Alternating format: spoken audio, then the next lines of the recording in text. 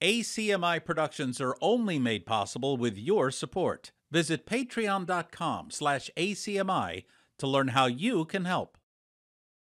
It is 7:33 p.m.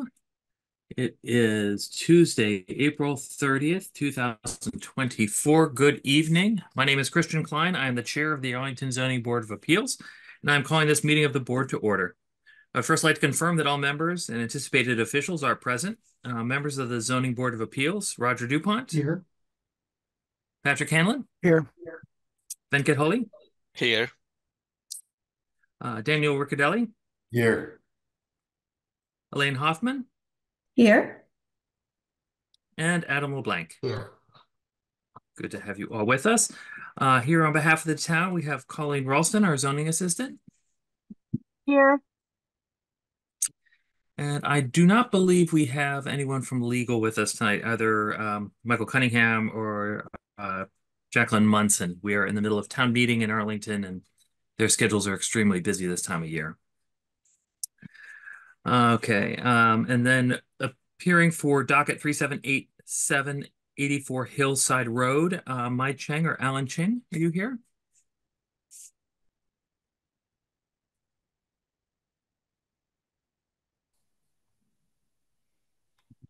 Thought I saw their name earlier. Is there anyone here on behalf of 84 Hillside Road? Yes. Okay. On behalf of what? Hillside Road.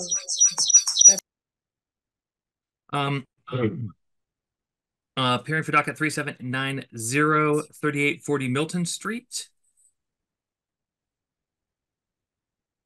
Someone here in support of that? Present, yeah.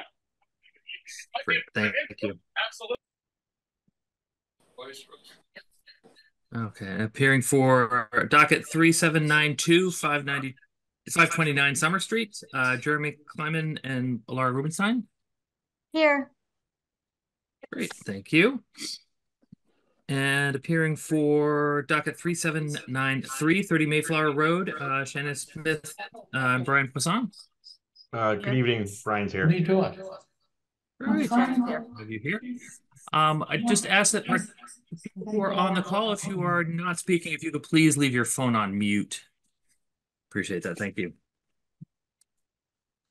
Okay. So this open meeting of the Arlington Zoning Board of Appeals is being conducted remotely, consistent with an act making appropriations for the fiscal year 2023 to provide for supplementing certain existing appropriations and for certain other activities and projects. Signed into law on March 29, 2023, this act includes an extension until March 31st, 2025 of the remote meeting provisions of Governor Baker's March 12, 2020 executive order suspending certain provisions of the open meeting law, which suspended the requirement to hold all meetings in a publicly accessible physical location. Public bodies may continue holding meetings remotely without a quorum of the public body physically present at a meeting location, so long as they provide adequate alternative access to remote meetings. Public bodies may meet remotely so long as reasonable public access is afforded so the public can follow along with the deliberations of the meeting. An opportunity for public participation will be provided during the public comment period during each public hearing. For this meeting, the Arlington Zoning Board of Appeals has convened a video conference via the Zoom application with online and telephone access as listed on the agenda posted to the town's website, identifying how the public may join. This meeting is being recorded and it will be broadcast by ACMi. Please be aware that attendees are participating by a variety of means. Some attendees are participating by video conference, others are participating by computer audio or by telephone. Accordingly, please be aware that other folks may be able to see you, your screen name, or another identifier. Please take care to not share personal information. Anything you broadcast may be captured by the recording. We ask you to please maintain decorum during the meeting, including displaying an appropriate background. All supporting materials that have been provided members of this body are available on the town's website unless otherwise noted. The public is encouraged to follow along using the posted agenda. And as chair, I reserve the right to take items out of order in the interest of promoting an orderly meeting. As the board will be taking up new business at this meeting, as chair, I make the following land acknowledgement. Whereas the Zoning Board of Appeals for the town of Arlington, Massachusetts, discusses and arbitrates the use of land in Arlington, formerly known as Menotomy, an Algonquin word meaning swift waters, the board hereby acknowledges that the town of Arlington is located on the ancestral lands of the Massachusetts tribe, the tribe of indigenous peoples from whom the colony, province, and commonwealth have taken their names. We pay our respects to the ancestral bloodline of the Massachusetts tribe and their descendants who still inhabit historic Massachusetts territories today. The first item on our agenda, item 2, is the election of officers. As this is an administrative item, I'm going to go ahead and move that to the end of the agenda so we can move forward with the public hearings. So that brings us to docket 3783.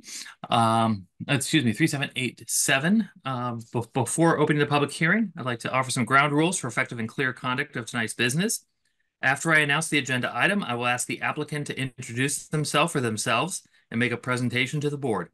I will then request that members of the board ask what questions they have on the proposal. Okay. After the board's questions have been answered, I will open the meeting for public comment. At the conclusion of public comment, the board will deliberate and vote on the matter. Any vote taken at this hearing will be preliminary until the written decision is approved by the board at a subsequent meeting. All votes will be conducted by roll call vote. Under state law, no decision granted by this board shall take effect until a certified copy of the final decision has been filed with and recorded at the Middlesex South Registry of Deeds in Cambridge by the applicant. So with that, item 3 on our agenda this evening is docket 3787, 84 Hillside Avenue. So if I could ask the proponents to please introduce themselves to the board and tell us what they are looking to do. Hi, my name is May, and my husband is Alan.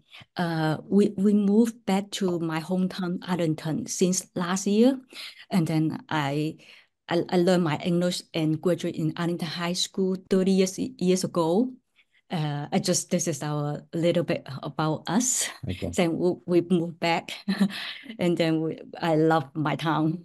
And then first, we would like to talk about describe a little bit about the traffic from the Foreign Street, which is our backyard parking. It is a very busy street. A lot of children walk by every day to school, to the Darren Elementary School.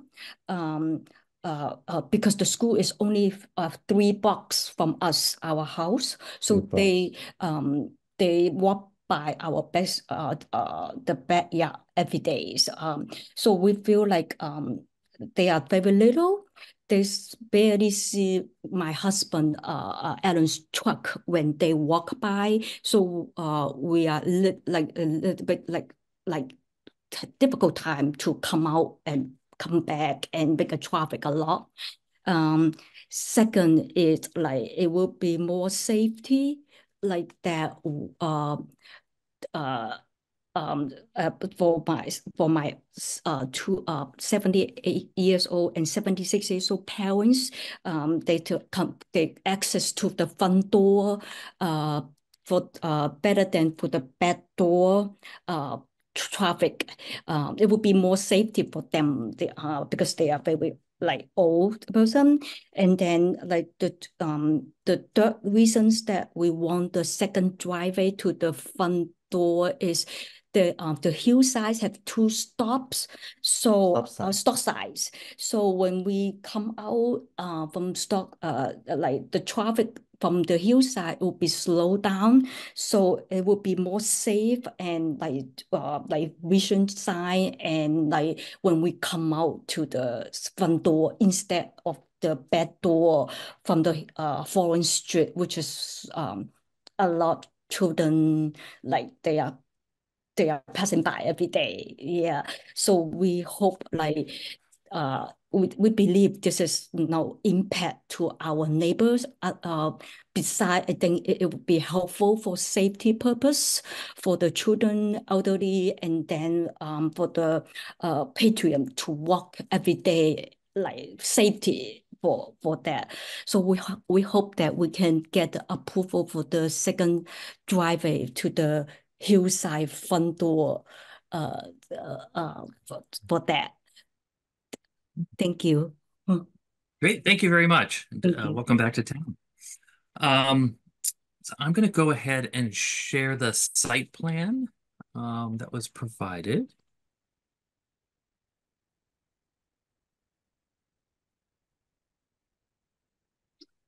So as was described by Ms. Chang, the Florence Avenue is here on one side of their property, and Florence Avenue is Park Avenue is at this end, and Dallin School is at the other end. Yes. And then Hillside Avenue here is the side street, and the existing house has an existing garage, and there's a paved driveway that exits out onto Florence Avenue. Is there a sidewalk along Florence Avenue? I don't think there is.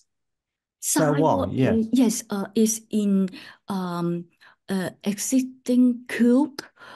Yes, inside. Yes, Oh, it's there is a sidewalk. yes. Okay. They always walk in from here to the school. To the school. Yes. It's Oh, only okay. 3 blocks from them. So because this is the it just goes straight three blocks is the school for the children. Yeah, for the elementary school. Okay. Yeah. Okay. Yeah. And then also it's the busy street because it has private light at the end. So a lot of like car they would like to come out from here to the Park Avenue. It's easier to access. Yeah. So Okay. for us, yes. So we can tell this is very busy street. Yeah. Sure. So the paved driveway that's shown here. So the driveway has been laid already. It's there. Yeah. And you're coming to the board looking for permission for having a second driveway, which is in our bylaws is the section 6110A. And there are a couple, so the board is allowed to approve a second driveway by special permit, but there are a few restrictions to that. One of those is that the second driveway cannot violate any other provision of the zoning bylaw. And one of the provisions of the zoning bylaw is that a parking space cannot be created in the front yard. So the difficulty we have with the location for where the driveway has been laid and where it sits now is that it is within the front yard for Hillside Avenue, and it would not qualify for being a second driveway. And I had discussed this case with the building inspector last week, and we were understanding your concerns and understanding that the board is allowed to authorize a second driveway. We were trying to think if there was any circumstances where this could be done in a manner that would be compliant with the zoning bylaw. And what we were uncertain, so the front yard setback is 25 feet in this district, and we were unsure how far your house is from the lot line on Florence Avenue. But once you are farther than 25 feet, it is no longer the front yard. So if you had a driveway that was narrower and tighter to your house, it's possible that would comply with the bylaw.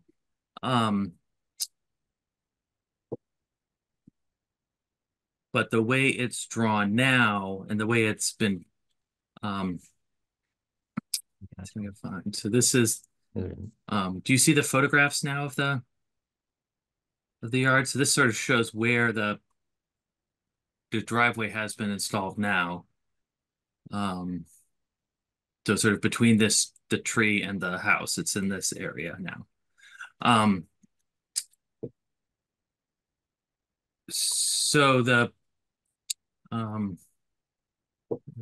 turn to other members of the board if they had other thoughts about this application. We're being asked to approve a second driveway, but unfortunately the way it's drawn right now, it doesn't meet the requirements for a second driveway. And we would need to come up with some kind of the applicant would need to come up with some kind of alternate design that would actually comply with the bylaw.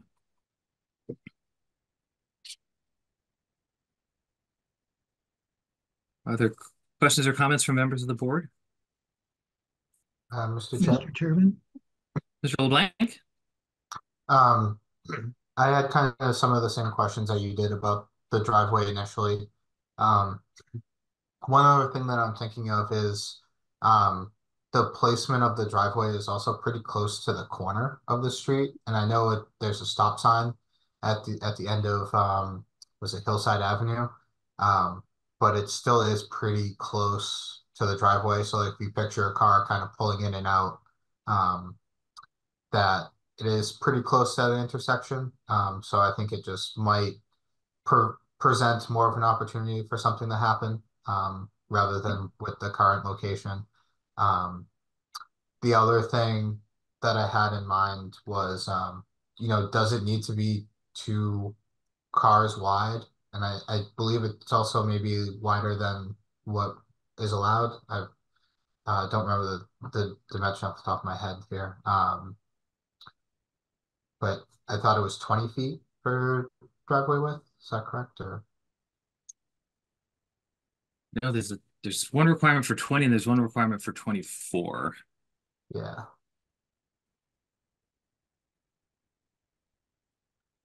I'll quickly look that up.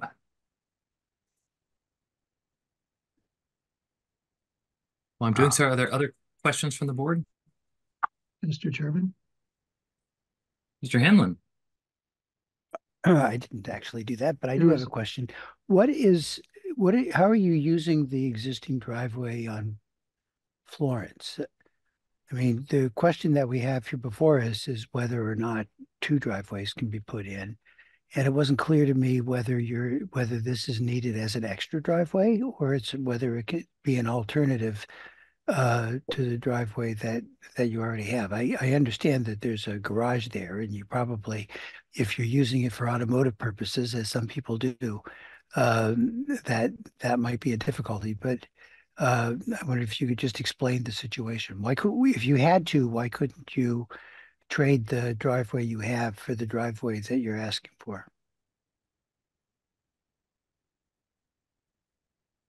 So I've asked the applicant if they could respond to that question. Oh, The garage is too small. The car cannot fit. also the garage too small. We cannot. The car is too big. Too big. The truck's too big. We cannot get in, and then also that, and when we have the tandem, we don't have the space for the downstairs tandem to for the rental purpose, then we cannot let, because it's not street parking. I don't think they have a overnight street parking. So, and then we have difficulty to rent it out if for the rental purpose for the in the future, then we don't have the extra parking space for them to. What would be the problem? What would be your problem if the answer is just to remove that, use the garage for storage or whatever, to remove the driveway that is located off Florence now, and to use only the driveway that you would like to have on Hillside?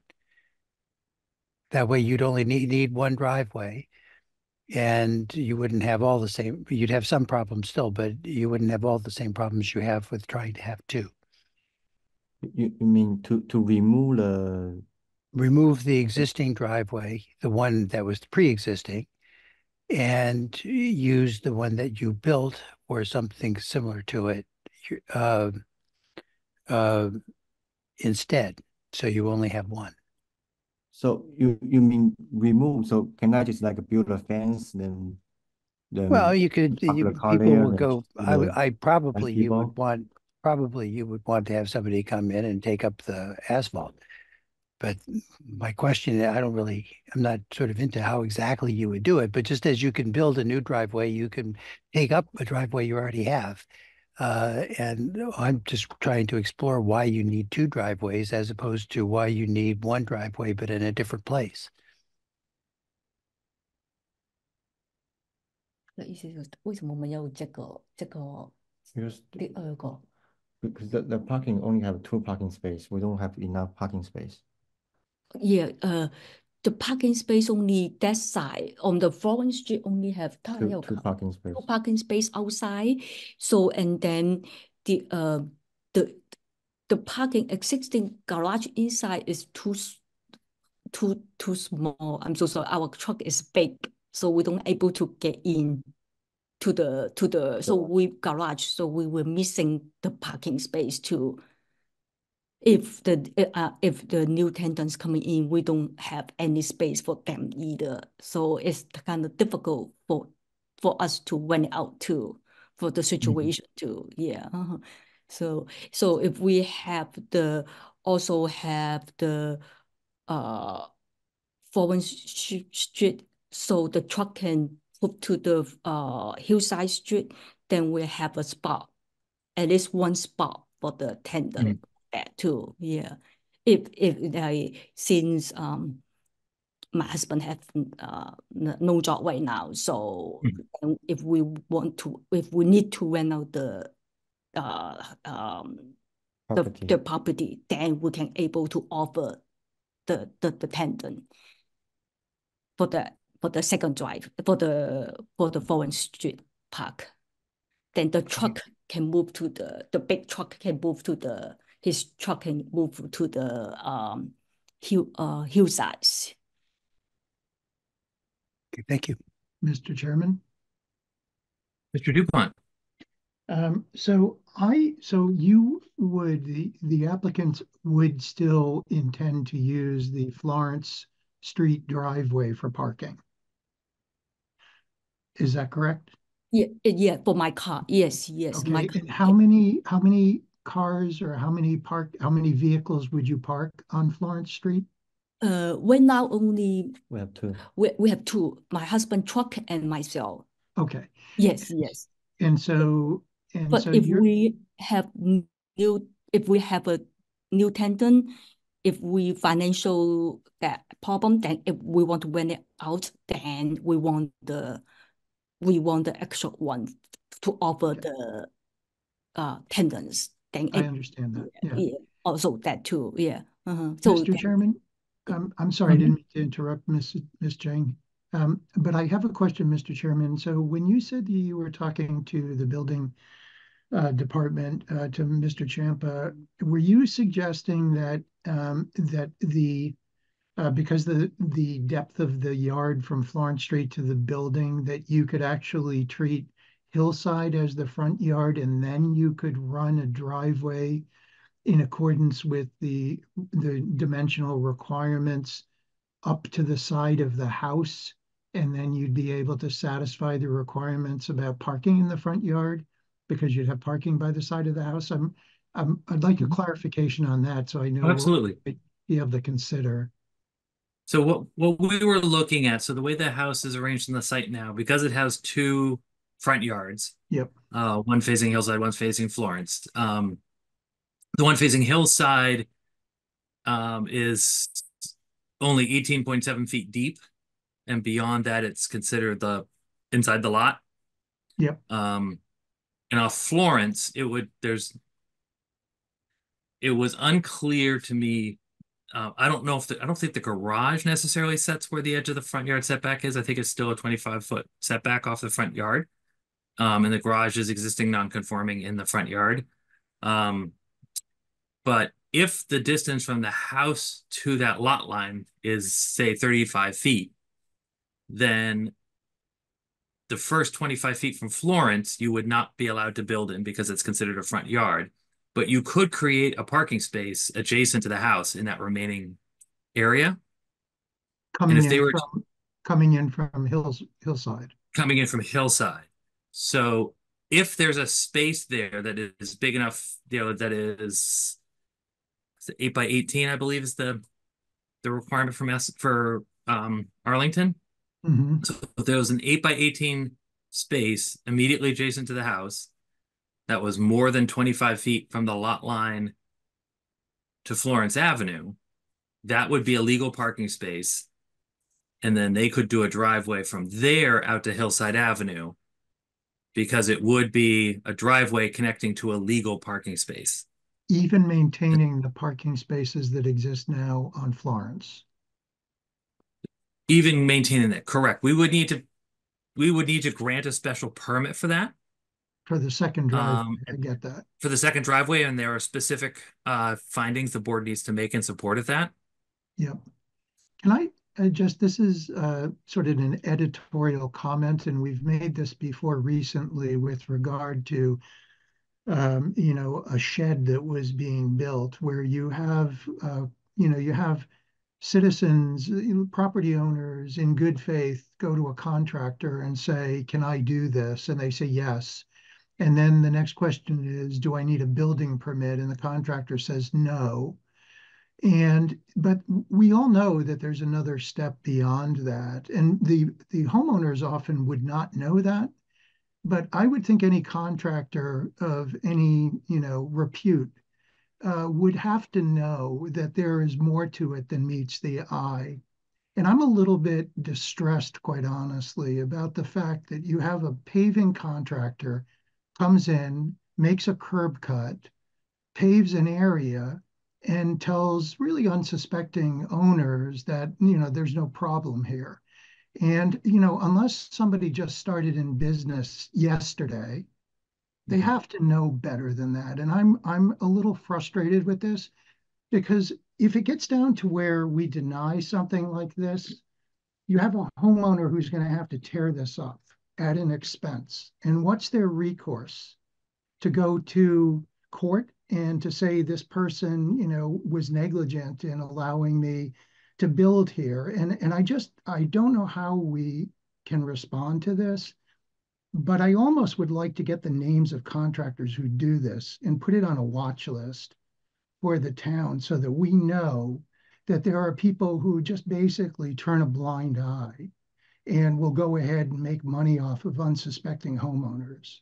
So, you know, I'm distressed about this. I have the same concerns Mr. LeBlanc has about the closeness to the intersection. But on the other hand, Florence Street is a much busier street than Hillside, as the applicant has stated. And I do think that there's probably a benefit in terms of safety if you're using the Hillside driveway. I mean, if you're using both of them, maybe that, you know, reduces the benefit, but at least I think it's, you know, some benefit if you're not coming out onto Florence. Because as Mrs. Cheng observed, you know, people use Florence because there's a traffic light. I did that today when I went to look at the property. So people typically try to circumvent and not have to worry about making turns until they get to the traffic light. So I get that. So anyway, I just would like to have a clarification, and I think you provided it, Mr. Chairman, about what they might be able to do, you know, to put a driveway off of Hillside. Mr. Chairman? Yes, Mr. Hanlon? Yeah, I wondered if you could just, for those of us who are thinking visually now, if you could put the plan back up and just show where it is that you envision that this might take place. Certainly. So as we said before, here's the existing garage and driveway that leads out onto Florence. This is approximately where the new area of paving has been placed. So currently, and the way that the site is laid off Hillside, so the house is 18.7 feet back. So imagine a line here. This is the end of the front yard for Hillside. Now for Florence, the front yard is 25 feet in from this line. So I don't have a good dimension. This is 75 feet is the length of this. So it's approximately a third of this leg. So say here. So this portion of the yard on going to Florence would be considered front yard. So as long as the parking, and not the driveway, but just the parking space is within the area that is more than 25 feet from Florence Avenue and more than 18.7 feet from Hillside Avenue, that area can be considered for parking. And so that would be approximately in this area here. And then they could, from that, there could be a driveway leading out onto Hillside leading Avenue. to the parking space, yeah. Right, because the requirement for a driveway is a driveway has to lead to parking. Right. And it has to lead to legal parking. Which unfortunately this does not, because we can't, the bylaw doesn't allow the creation of parking spaces in the front yard, which this does. So the key thing is you need to extend the driveway and maybe move it over, but extend the driveway so that you've got a parking space that is located sort of that is located outside it's not in the side yard, but it's legal because it's located outside the setback from Florence. Correct. And the question is whether or not there's room to do that. Correct. And to determine that, I think the homeowner would need to work with the surveyor to identify where the setback lines are and where they could put a driveway. And then once they have that determined, they could talk to inspectional services and confirm with inspectional services that it meets the requirements for a driveway. And then they could come back to the board with that revised plan. And then the board could discuss a plan that is approvable. Right. And we can move forward from there. Thank you, Mr. Chairman. Mr. Chair. Thank you, Mr. Can I ask a question? Mr. Riccadelli? Yeah. So in the 6.1.10 section, it talks about there's some reference to corner lots and yes. I'm hoping you asked this question so you can clarify for me a little bit. It says off-street parking is permitted in the side yard and rear yard on a paved driveway, or in the case of a corner lot, less than 6,000 square feet in the longer of the two front yards, up to a maximum of 24 feet in width. So with that, so the longer would be Florence Avenue in this case. So in the condition we just talked about, where we have a 20-foot deep setback along Florence Avenue, would that 6,000 square feet be accessed off of Hillside, like you just said? So if they extended that driveway? Well, here the lot is over 6,000 square feet. The lot is 6,900 square feet. So unfortunately, they don't qualify for that provision. Understood. Okay, got it. Thank you. Mr. Chair, yes, thank you, Mr. Hully. The width of the driveway that is installed already is about 22 feet wide. So when the proposed one that you suggested adjacent to the building, the driveway does need to be adjusted accordingly, right? Because this is almost for a two-car park right now. So it would end up being a drive aisle of 18 feet or, whatever the zoning bylaw would recommend for the drive aisle width. Yeah, so the maximum width of a driveway is 20 feet. So we should, yeah. Unless you get the 6,000 square foot condition, and then it can be 24. But in this condition, that's correct. It could only be 20 feet wide at the street. It would have to narrow down to the parking space, but it would not be able to be as wide as 22 feet. Right. Because otherwise the driveway could be used for a tandem. I mean, the assumption is that the drive aisle would be used for in and out of the vehicles rather than being parked. Yep. Right. Thank you, Mr. Chair. No, you're welcome. Are there any other questions from the board?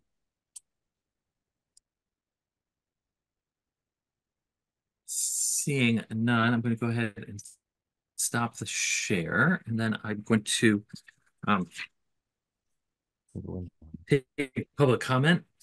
So I will be opening the meeting for public comment. Public questions and comments will be taken as they relate to the matter at hand, should be directed to the board for the purpose of informing its decision. Members of the public will be granted time to ask questions and make comments. Members of the public who wish to speak should digitally raise their hand using the button on the Reactions tab in the Zoom application. Those calling in by phone can dial *9 to indicate they would like to speak. You'll be called upon by the chair. You'll be asked to give your name and address, and you'll be given time for your questions and comments. All questions are to be addressed through the chair. Please remember to speak clearly. For anyone wishing to address the board a second time during any particular hearing, the chair will allow those wishing to speak for the first time to be called upon first. And once all public questions and comments have been addressed, the public comment period will be closed. And I will do my best to show any documents that anyone may wish to see. With that, the first name on our list is Mr. Kevin Koch. Hi, okay, I'm Kevin Koch. Waiting for my wife to turn off her sound. Can you turn off her sound? Did. Okay. Kevin Koch, 100 Florence Ave. We live just about kitty corner to the to this corner lot. Some of my comments, I have been backing out onto Florence Avenue for the past 30 years. I haven't hit any kids walking to school yet. I haven't come close to hitting anybody. I think that's a spurious argument. If you use that logic, you would have to get rid of all the driveways that abut streets that kids walk to school on. And that just doesn't happen, okay, in the real world. Furthermore, there have been elderly tenants in that house before, and there's never been an extra driveway. And there has been a truck parked in the driveway on Florence Ave before by a previous tenant. So I find virtually all of the arguments that the property owners have put forth to be specious. That's it. Thank you.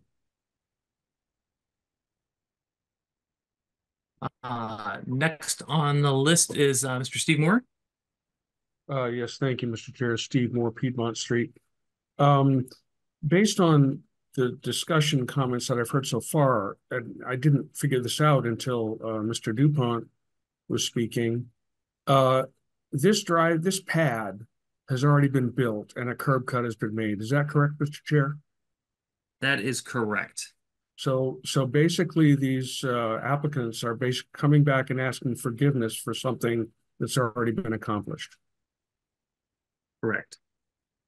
Well, I would like to echo Mr. DuPont's comments. I think he's absolutely right that it's very unfair to the applicants if a contractor took these folks down a garden path and didn't tell them that what they were doing was illegal by current zoning laws without permits. And making curb cuts, which of course is something you cannot do without approval, just gets done and acted like that was okay to the applicants. That is poor, and that should not be allowed. And I agree that maybe a watch list or something to that effect is a great idea. All that being said, I would ask the applicant through you, what has happened to the tree that appears in the pictures that were provided right there where the pad is? What's the condition of the public street tree currently? Ms. Chang? Yes, we don't know anything too, so we hire the professional to came, and then they told us, yeah, they can do it. So we trust the professional. So because we don't have any idea of how to do it. So when they came, they measure and then they say they can do it. So they can do they are like a contractor. They can do everything, so that we believe it. So that's how. That's what happened. That's what it's not that we know. We know that we do it, and then we hire professional to do it. Yeah. And then they say they can do it, then we trust them. You have license. Yeah, they have everything. Yeah. So yeah, Mr. Chair, I absolutely sympathize with the applicants on this issue, because the contractor did not relate to them the truth, sadly. That being said, I would hope the contractor is bonded, as most contractors are, and if that's the case and there's a problem here, to remediate the situation may end up requiring a court action, just like I believe, Mr. Chair, you implied. But my question is specifically about this street tree that we're looking at in the picture right now. What's the condition currently after this recent construction? Oh, the tree's still there. How was the tree not damaged during the construction? I guess I would ask. It's not damaged. He didn't do I anything about the tree. Yeah, I don't think he touched anything. He don't touch anything about the tree. Mm-hmm. The tree is good. Yeah. It's still there. Yeah, I don't see them cut anything. Yeah. Yeah, Mr. Chair, as the board is familiar, I often am particularly concerned about tree issues and the critical root zone, which is not visible. It's buried around what looks to be roughly a 6-inch tree, maybe a 4-inch tree. It's hard to tell. Is definitely within where the curb cut and driveway pad has now, I guess, been placed, even though this picture doesn't show it. And I am concerned there has been damage to this public street tree for now, which the current owners are liable if that tree now dies. And there's a whole bylaw about this, which the applicants probably would be familiar with. All right, all this being said, and I'll wrap up because I've been talking now for a while, is that I don't understand why the board is in the business of providing additional parking to applicants when the house was purchased with the current number of driveways and double-sized driveway and double-sized garage, which is the condition in most of Arlington, where 2 families exist, that we now want to provide additional parking for these folks, even though I know it's desirable. It's not something I think the board is in the business of doing generally. And I don't, I'm concerned there's also another street tree around the corner, which I'm hoping is in good shape as well. But a driveway this close to a stop sign, even though Hillside's a less busy street, is adding danger to a situation that there currently isn't there. And I just am not thinking this is a good idea all the way around. Thank you, Mr. Chair. Mr. Chairman? Thank you, Mr. Moore. Mr. Chairman? Mr. Hanlon? So one of the things I think we probably should clear up, because the applicant's presentation focused on why it is they thought it would be a good thing to have the additional driveway. And we didn't really focus in. I mean, even if they had no reason or were totally wrong about whether it would be a good thing for them to have an additional driveway, they have every right to ask for one.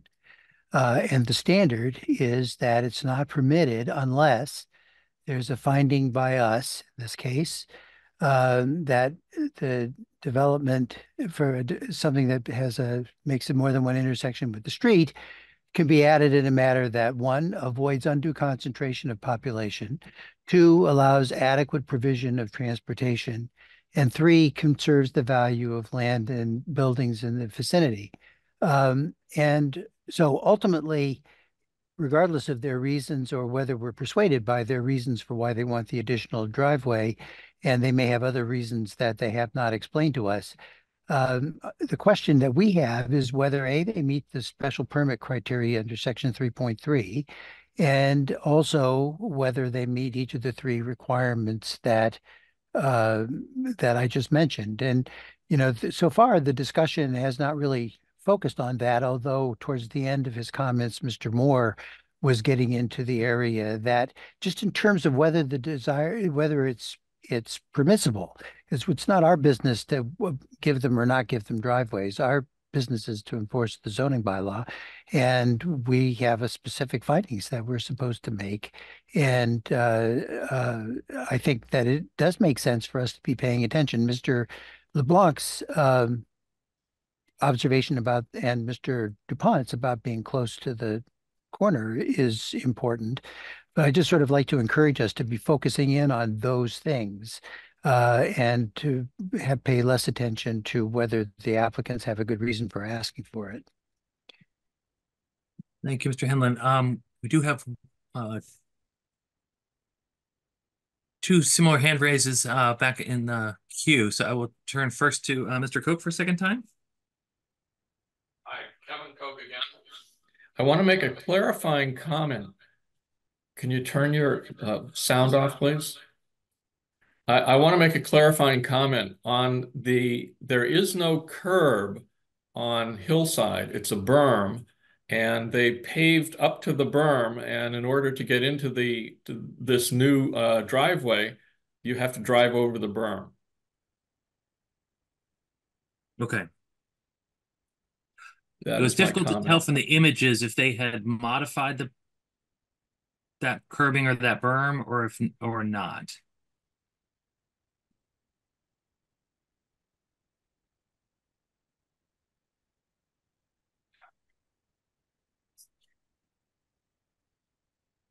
But thank you for that. And then Mr. Moore for a second time. Yes, thank you, Mr. Chair. I appreciate Mr. Hanlon's comments. That is helpful in focusing the conversation. I'm sorry that I strayed away from that. I guess I would add that additional impervious surface placed on what amounts to open area of a yard is not good for the environment. As we talk about, we're trying to encourage pervious surfaces, and what was there was pervious. What is there now, I believe, I can't tell because there's no picture. I'm assuming it's asphalt and impervious. And we're not talking about getting rid of the current driveway that's on Florence. So we've increased the impervious surface. And I think the safety issue, I'm not sure when I heard Mr. Hanlon reciting the conditions that have to be satisfied to grant such a special permit, spoke a lot to safety, but he did in his comments talk to that. And I'd like to again stress that this is too close to a stop sign intersection for a driveway, in my humble opinion. And I'm also frustrated that this has been built, and now we're talking about asking forgiveness because that is problematic. Thank you, Mr. Chair. Thank you, Mr. Moore. Mr. Chairman, Mr. Hanlon? We have frequently taken into consideration how close the driveway is to the corner in thinking about safety. And what we have usually done is relate that to allowing adequate provision of transportation. And as people who've been dealing with this bylaw, including us for a long time, are aware, it's not really drafted in a way that focuses in on what at least I think are the proper considerations, one of which is safety, but they can be sort of mapped into it, and that's what we've done. So for sure, if this is an unsafe thing, it's something that, at least in our view in the past, would not have allowed adequate provision of transportation. Thank you, Mr. Hanlon. Are there any other members of the public who wish to address the board on this item? Seeing none, as chair, I'll go ahead and close the public comment period for this hearing. So what the board has before it is a request for a special permit. And I think, as we have discussed at this hearing, it's unfortunately not something that we are able to approve in the format that it's in today. So I would sort of turn to the applicant and sort of see how the applicant would like to proceed on this. I would advise that you may want to take some time to talk to inspectional services about what kind of a driveway you could create that would meet the criteria for the board to be able to consider it. And that may be sort of, as we discussed before, a parking space adjacent to the house with a driveway that leads out onto Hillside. It might also be, unfortunately, too close to the corner. That's something that inspectional services could talk to you about, because they would need to talk to the engineering division. That's a decision for the engineering division when it comes to where the curb cut can go, where you can access the street.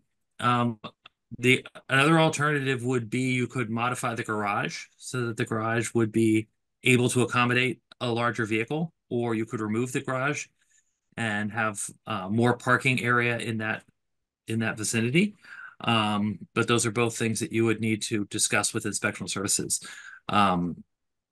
If the board was to try to hold a vote this evening, I don't think the board has an option except to vote against the application. And doing so would encumber you, that you wouldn't be able to come back before the board on a similar vote for 2 years. And so I would recommend that that you consider whether you would be willing to continue the hearing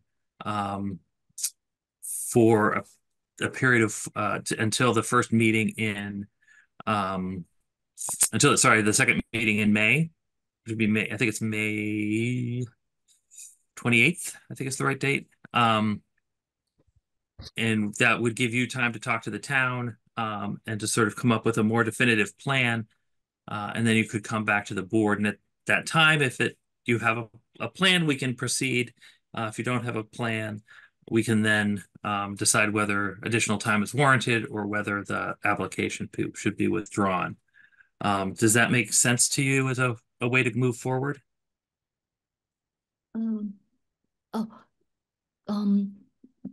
you mean that we need to find more professional to redo it, the plan? Is that what you mean? So you would probably need someone to do some more drawing of the plan, but you need to come up with a plan that meets the requirements of the town's bylaws for a parking space and a driveway. And so I think the first thing would be to have a conversation with the building inspector to discuss what you could and could not do as a possibility, because what you have done so far is not allowed. It is something that we cannot approve. So you could talk to the building department about what you could do that we could approve. And as I stated, there are a few different options for that. There may be a way to put a parking space on sort of half of what was laid down already, on the half that's closer to the house, if it extends a little deeper into the lot so that there's a parking space there. That's a possibility, but it would need to, there would be a need to make sure that the distances are maintained that are required.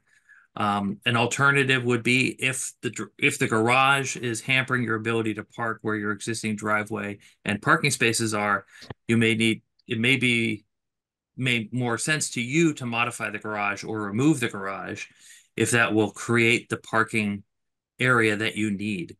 Because you already have that parking area, you already have a right to that parking area. And so you are able to utilize that. But that's a conversation that you need to have with the Inspectional Services Department. Because we can't, what we have before us tonight is not something that we are able to approve. Oh, the second question is, I know it need to spend a lot of money to do that again too. Based on the financial problem, like when we facing, if we don't use it as a driveway, then we do that just like for the kid, for the play, like basketball instead, because we're thinking about if we need to don't use it as a driveway. If we need to spend a lot of money to do that again, then I don't think I think it's difficult time for I think that's us. Yeah. I think, again, that's a conversation I think you would need to have with the building inspector as to whether they can make that determination. Yeah, because we don't have an extra that can then hire. I mean hire if I very much sympathize with your situation. Okay,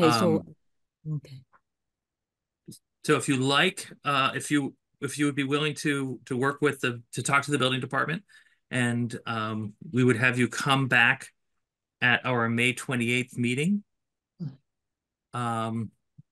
And at that time, if you have a new plan that we can consider, we can move forward with discussing that plan.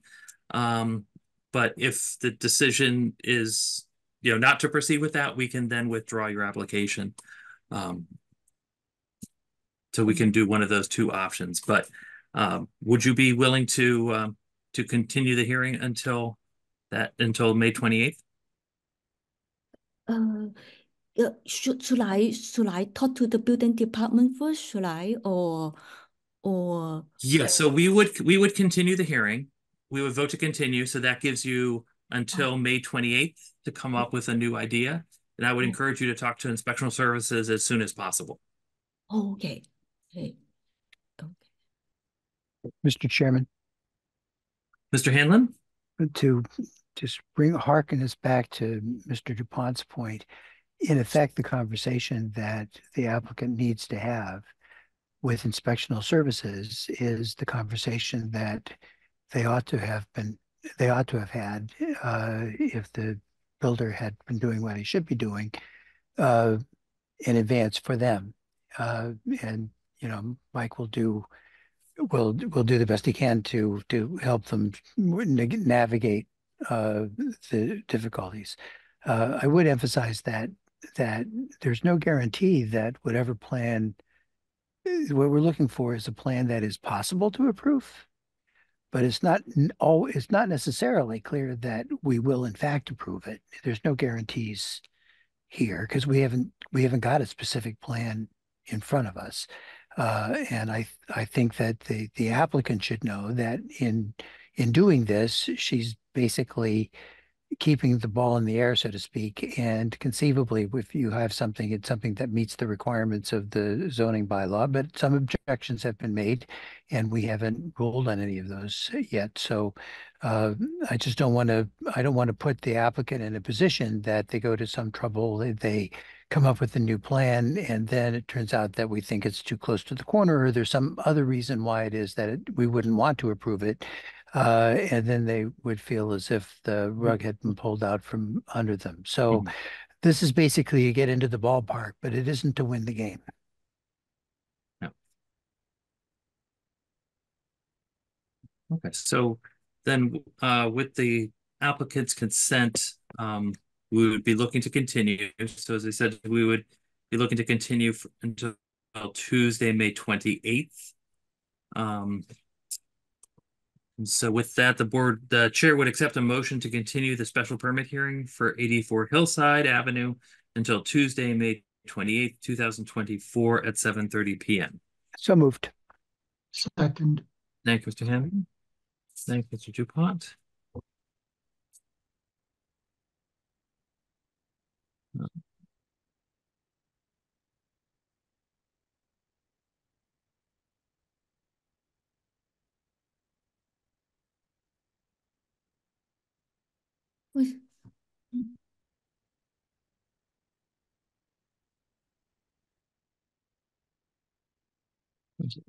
That's what I'm looking for. Okay. Sorry, with that, so the motion before the board is to continue the special permit hearing for 84 Hillside Avenue until Tuesday, May 28th, 2024, 7:30 p.m. Roll call vote of the board. Mr. DuPont? Aye. Mr. Hanlon? Aye. Mr. Holly? Aye. Mr. Riccadelli? Aye.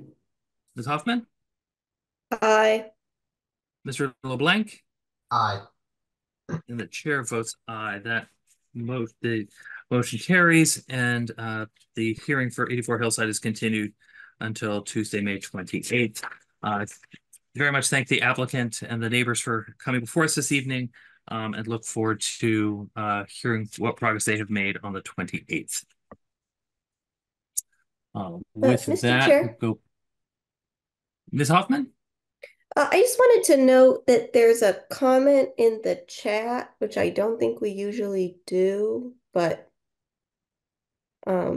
relevant to this hearing, so. Oh, thank you.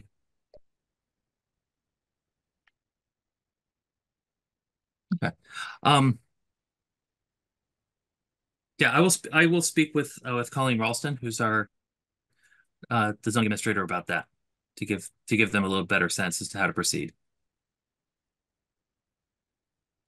Thank you for bringing that to my attention. I had not noticed that was there.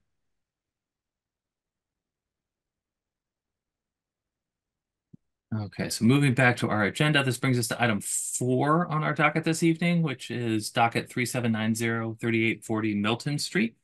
If I could ask the applicants to introduce themselves and to let us know what they're proposing to do. Hi, how are you? This is Brendan Lyons, co-owner with Sean Lyons. He's on his cell phone as well. A little background on the place. It was currently a duplex, and we're turning it into a front and rear condo, townhouse type deal. And what we're going for.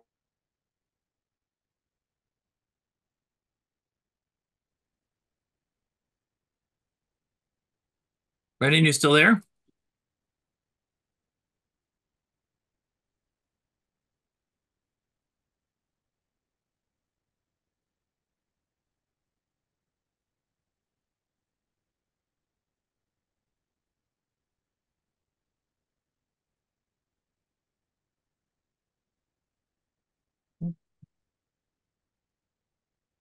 I lost Mr. Lyons.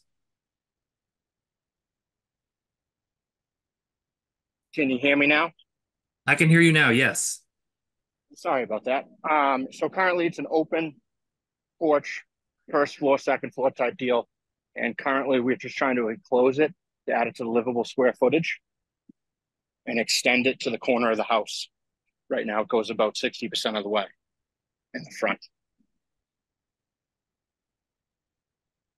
Okay, so you said you are on your phone. Are you able to see the meeting at all? Yeah, I'm on Zoom. Okay. iPad, You're on Zoom. I'm Okay, on okay. an iPad, yeah. Okay.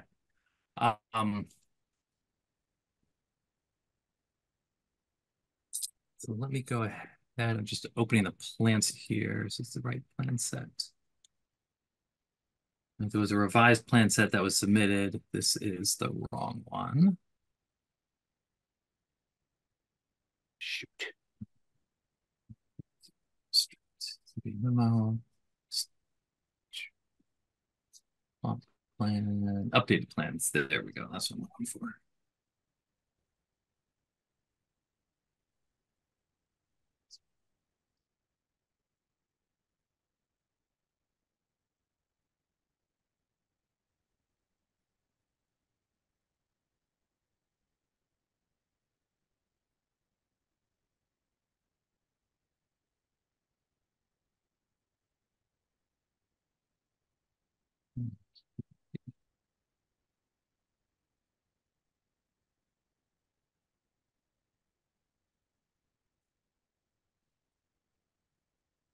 Okay, so this is the drawing, the revised drawing set for this project. So there's been some confusion as to what is the front and what is the rear in your plans. Okay. So is the in your So if you're floor, looking at that current sheet, sheet that you're looking at now, yep. The bottom is the front. The bottom is the the bottom is the front. The staircase to enter is on the right-hand side, which is also where the driveway is. Okay. So this is the basement, first floor plans. This is the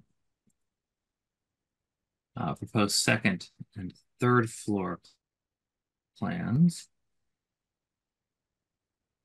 Okay, so the reason for the confusion I was having is in the site plan, it shows the stairs leading directly away from the building at the front and towards the side at the rear. But on the building plans, it's the opposite. The stairs lead towards the side on the front and lead directly away at the rear. So that, all right, now I understand how this is arranged. So what you're saying is that the two-story, the porch piece that we see at the front with the deck on top. So that essentially currently is it's an enclosed porch at the second floor, and it's an open porch on the first floor, and you're just seeking to enclose that existing porch?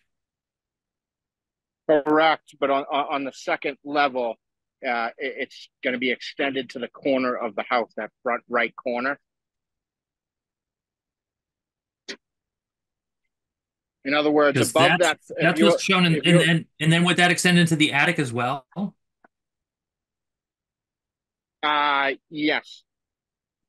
Okay, because that's what's shown in the rear elevation.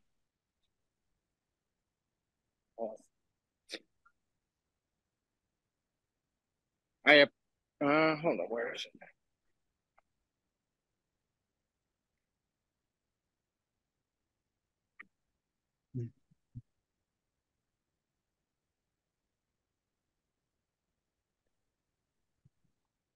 You got me confused now. I apologize. Hold on. So yeah, in the rear, it will go to the attic as shown in that bottom right sketch. And Okay. the top left will be the front where it'll be, excuse me, it will be enclosed.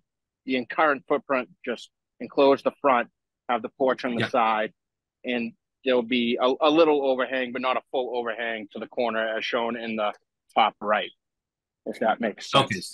So there's an overhang over the stair. Or, oh, I see what you're saying, that the upper floor extends like a foot beyond the foundation wall at the Correct. front. Okay. All right. Now I understand what you're saying. Okay.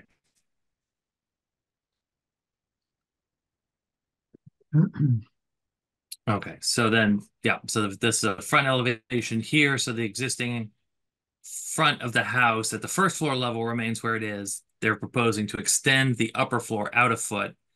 And then where the existing porch is today, are you looking to demolish and rebuild the porch, or are you leaving the existing porch and just infilling it? Currently, it's on sonotube. We were going to do, a footing and everything. So we were going to demolish and rebuild. Also on the front, there is slight termite damage. So that's another reason why I want to rebuild. Okay. And is there sufficient width in the driveway to build out the entrances that you've shown? Yeah, on the right-hand side, there'll be the main entrance for the front and rear. Okay. Because the proposed site plan does not show the driveway and does not show those entrances. So it's a little, it's difficult to ascertain exactly how that's going to work. Are you keeping the existing garage? Or is the existing garage going away? It was already demolished, but the pad is there. The pad will be removed, and it's going to be grass. Okay. How far back are you extending the parking?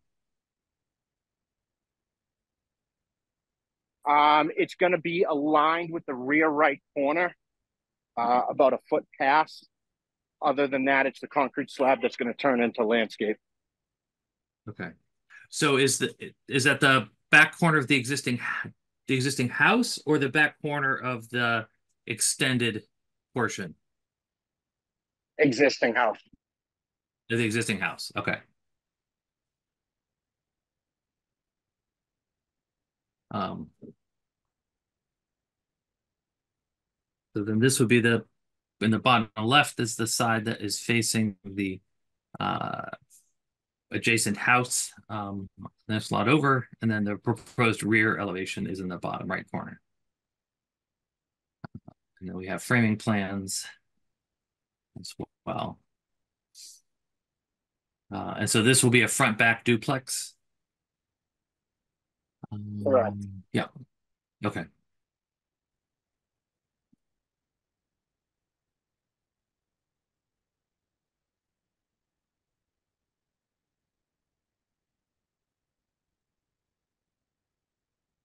And the board is in receipt of a memo from Inspectional Services on this project, noting that the property is a two-family dwelling in the R2 district. Applicant is seeking permission to extend an enclosed first floor open porch. Applicant is seeking a special permit under 539D, projections into minimum yards, as the existing porch projects into the front setback. The second floor will also be replaced and extended at a less non-conforming projection than the existing porch. Applicant also proposes to enclose the rear porches, which do not project into the rear setback. Inspectional Services believes that the large triangular area in the rear yard meets the usable open space requirement. While Spectral Services has used triangles for open space in the past, the applicant has been informed the Zoning Board of Appeals will need to determine whether the open space requirement has been met.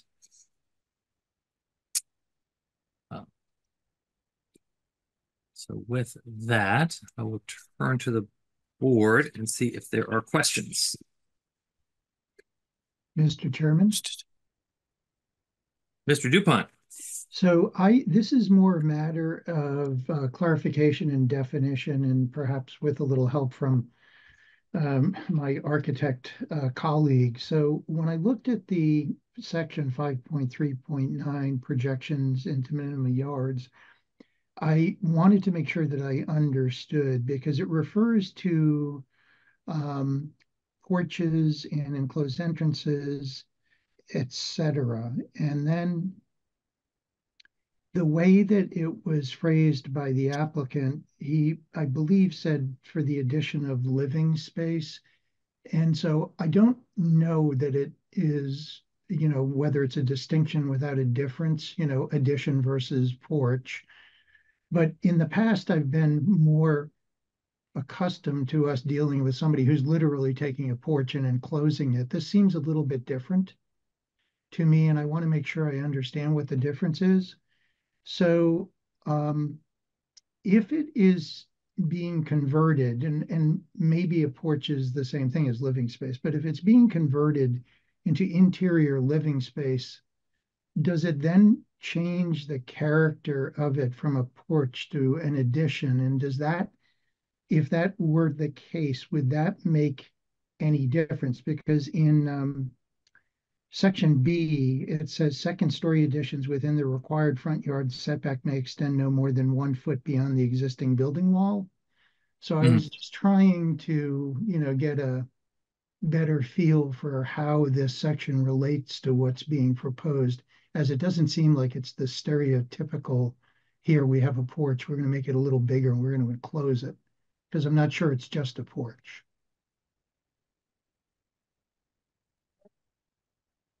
Mr. Chairman? Could that? Yes, sir. Mr. Hanlon. I just wanted to be, to some extent, the language of the zoning bylaw doesn't really completely track the normal English that we use. And I don't have the zoning bylaw in front of me, but I remember looking at the definition of a porch, and part of the definition of a porch is that it's unenclosed. So whenever you enclose a porch, you're making it something that isn't a porch. And under some circumstances, that would be an addition of some sort. So I think, the standards we apply to that are basically the same. If anything that only applies to porches would only apply to them, at least as far as I can see, would only apply to them if they're unenclosed, because again, if they are enclosed, they don't really count as a porch.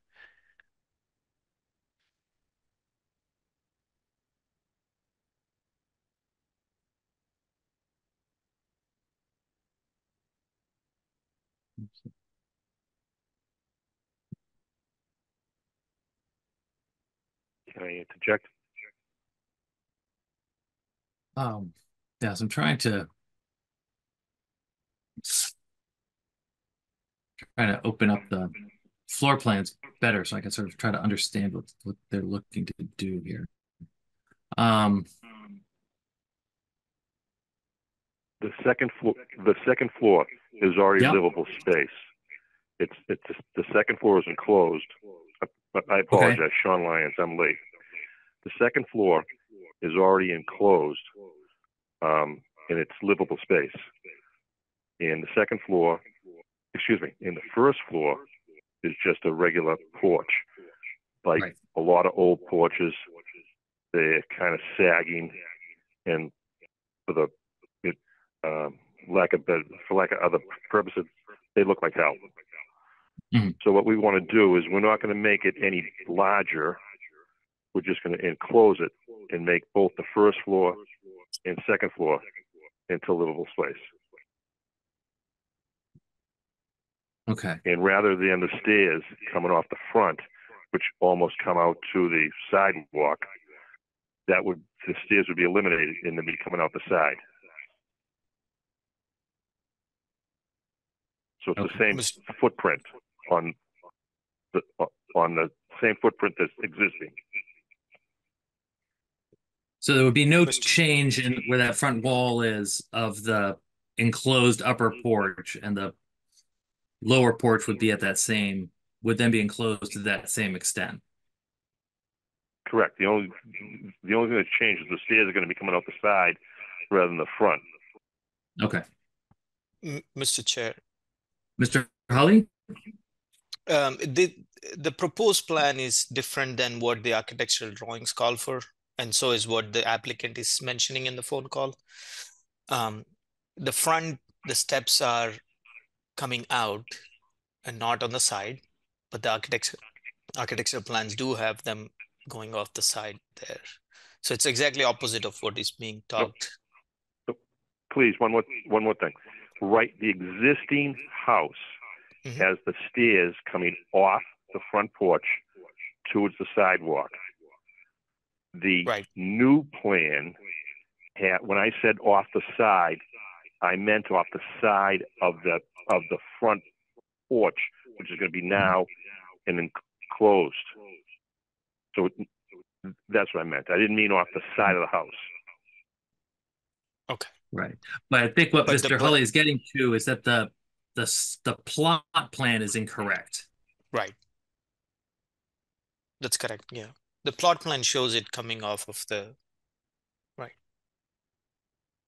And Mr. Chair, if I could add something, I think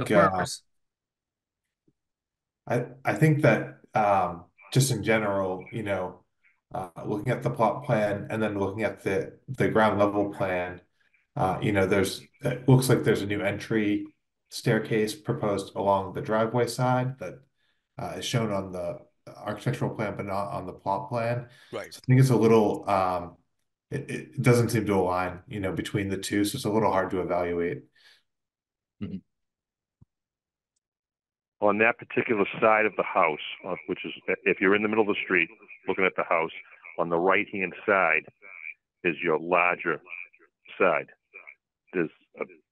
And all it shows is that you're going to come out a regular door that comes out and a stairway coming down. You're correct. That is not on the plot plan. So if I may, Mr. Chair. Yep. Do you know, so that goes into the width of the existing driveway. Do you know how much width remains for that driveway?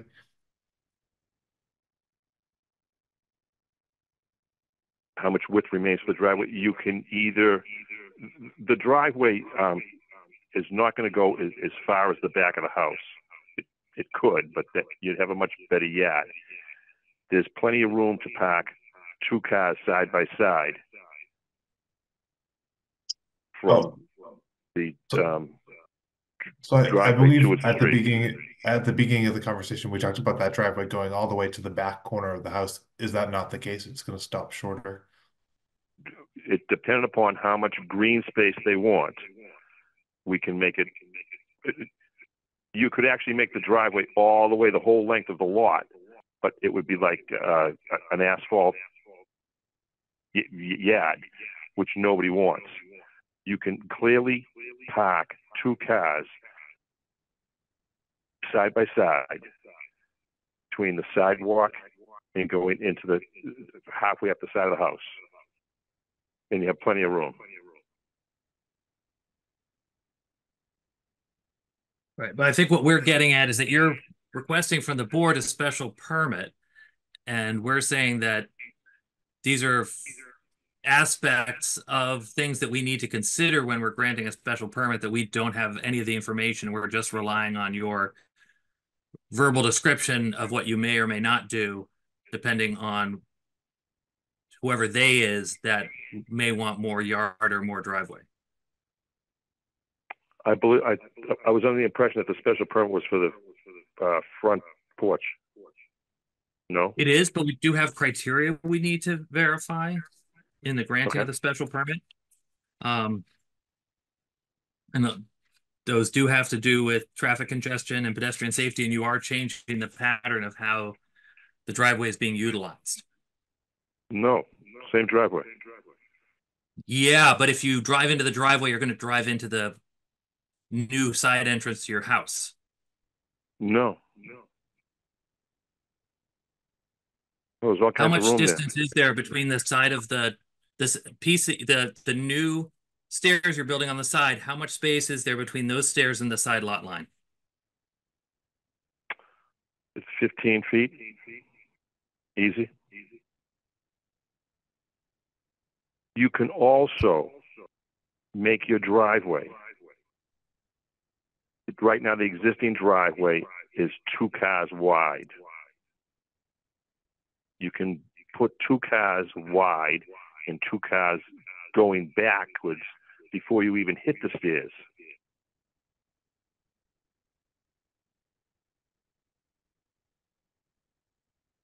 Well, according to the dimensions, the stairs are only one from the front of the house to that first stair is less than a car length.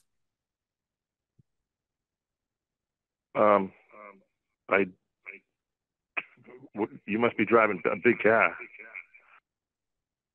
I mean, a parking space is 8 by 18. Yep.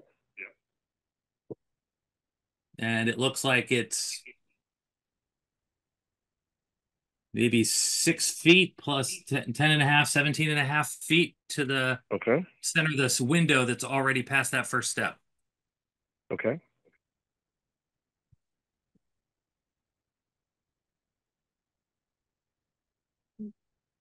When we were talking to the building department, and we've talked with them several times, that was never an issue. If it was, it would be put on the plot plan. Any, as a single driveway going back or a double driveway going back. Naturally, a double driveway is more appealing because if one person doesn't have to bother the other one to get their car out. When you do a double, it's not as long, it's not as deep, and it allows you to have more green area.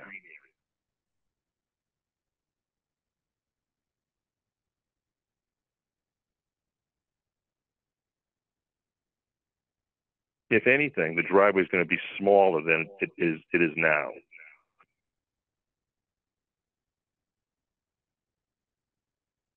No, I think we just want to be able to confirm that it's of an adequate size to meet the requirements of the bylaw. Because the other thing is that as we had read the memo that was provided to us by Inspectional Services, asks the board to verify whether the requirement for usable open space is being met. And there's no indication on the drawings about how usable open space is intending to be met.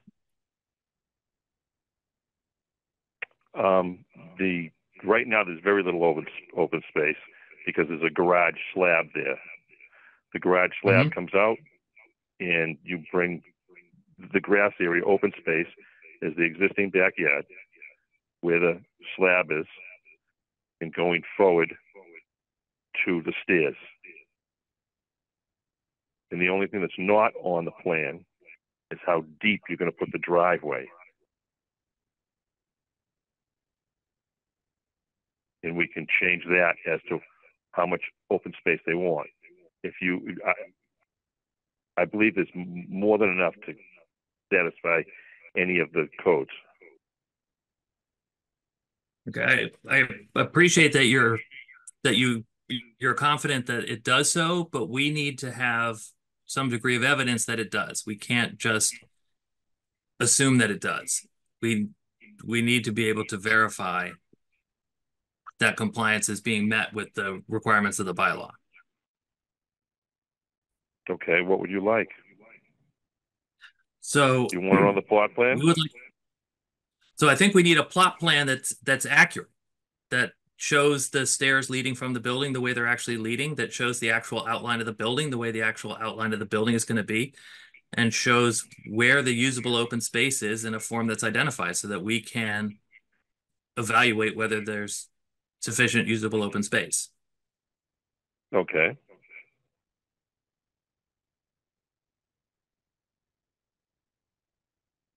What do you want to do now? So I would like to ask if there are other questions from the board, if there are other items that the board thinks needs to be, that they have questions on that you would be able to address at this time, or if there's further questions that the board would want to have resolved moving forward. Mr. Chairman. Mr. Fire DuPont? away. So I just want to make sure, so, and, taking into account Mr. Hanlon's comments about, when we enclose a porch, it, sort of necessarily, if I'm not misquoting or misstating, necessarily sort of creates this living space. But I want to be comfortable with section 5.3.9 because I don't necessarily understand the plan. So I realize that there is existing living space on the second floor in what we're calling the enclosed porch. I believe it's been described, though, that is also that porch is being extended to the right. No. Is something was, I thought, being extended across the face of the structure? If you look at the plans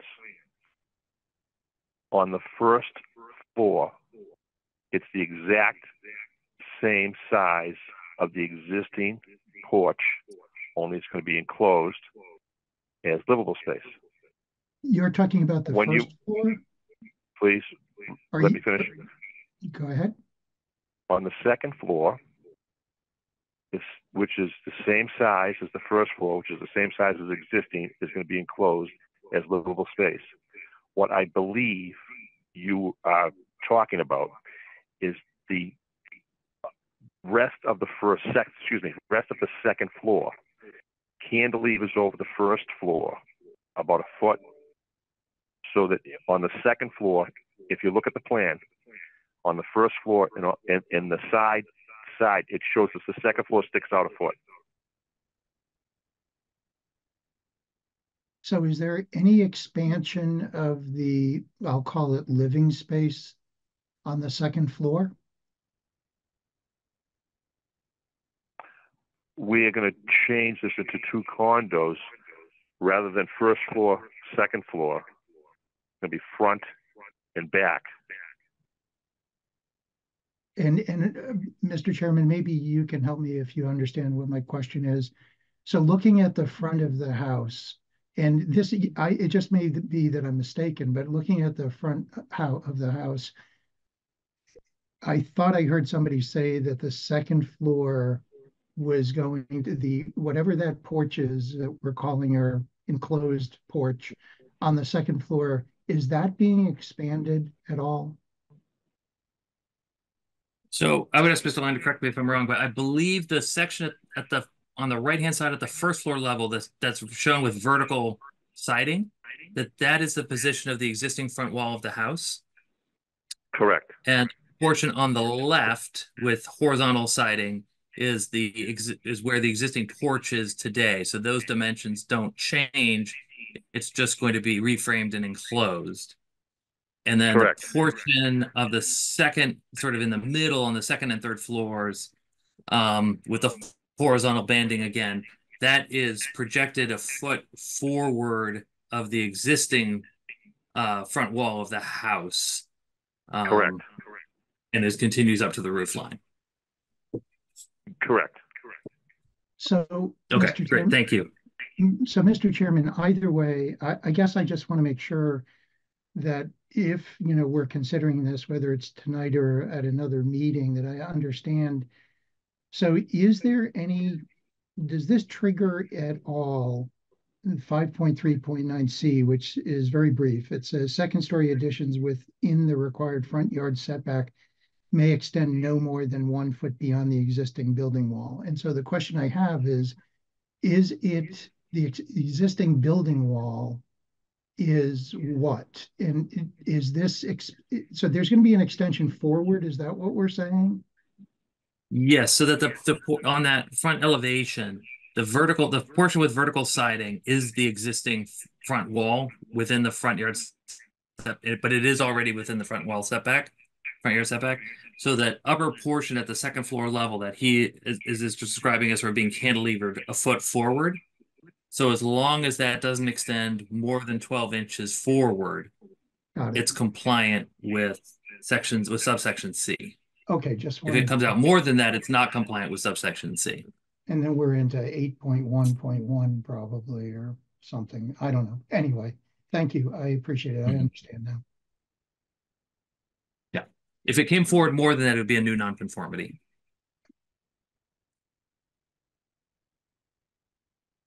Anybody else? Are there other questions from the board? I just had one about the the new front porch, and I was just wondering if we could Yes. get some dimensions on that, since it is a new porch projecting into the front yard. There's some requirements about that in 5.3.9 about the distance it can project into the yard and the like. It's a bit tough to tell what those dimensions are with the drawings we have in front of us. Okay, I can have that done on the plot plan and the plans. Great. Okay. And if you could also just dimension the overhang at the second floor level. Unfortunately, I can't find what that dimension is. You can't find it because I don't think it's there. I'll take care of that. Appreciate that. Thank you. Mr. Chairman? Mr. Hanlon? I guess this is a question that probably is best put to you. But my understanding of the legal framework of this case is that Section D says that porches, decks, steps, and landings in the required setback are not considered to be within the foundation wall and may not be enclosed, extended, or built upon except by special permit. So the thing that authorizes a special permit in this situation is simply that last sentence, which was actually recently put into the zoning bylaw at our request. But Section D doesn't actually have any requirements in Section 5.3.9. Except that it has to meet the requirements for a special permit. That's at least the way I would look at it. And so then we go basically to Section 3.3.3, which sets forth what those things are. Before the special permit language was put in here, it was generally assumed, as I understand it, that the extension of the porch could be done as a matter of right, so that this is essentially made it discretionary with us, that you have to have a case-by-case look. So I guess the question I have is whether I've got the standard right, or whether there are other provisions of law other than 3.3.3 that would affect our ability to approve this. So my recollection of this section 539D was put on the docket at the request of the zoning board, because we had a couple of cases where there had been an existing house that had an open porch, and the applicants had sought to enclose the porch and then request a mudroom on front of the porch, claiming that it was within 3.5 feet of the front of the building, because the front of the building was now where that porch was. And so what we were seeing were some properties where the front wall of the house was slowly creeping. If it was already within the setback, it was creeping closer and closer to the edge of the lot. And so we wanted to accomplish two things. One was to put some review into the enclosure of open porches that are sort of a part of the public realm at the edge of the property, but also to clearly state that if you enclose a porch, it doesn't move the front wall of the house forward. So that there are provisions that talk about the front, beyond the front line of the foundation wall, which is like 539A talks about that, 539B talk about that when you enclose a porch, you are not moving that line forward. It remains where the existing foundation wall of the house is, even if you enclose the porch. But either way, I mean, again,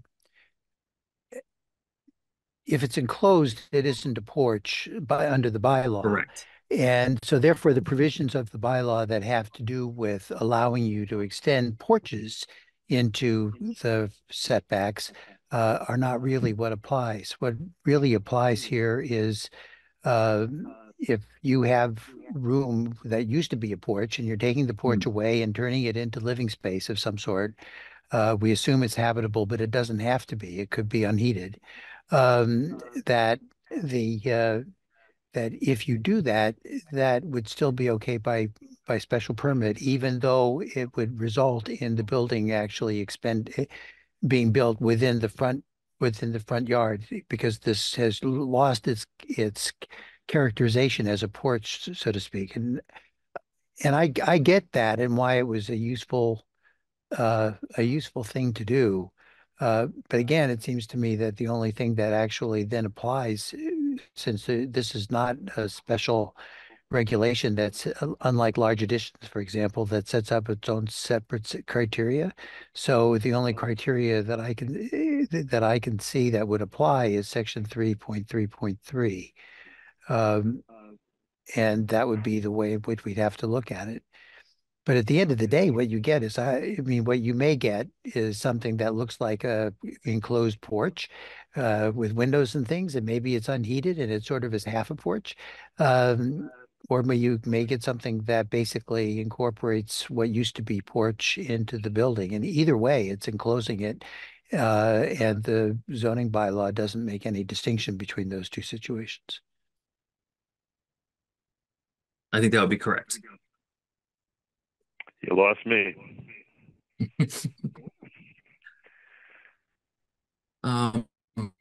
So at this point, we do need to open the hearing for public comment,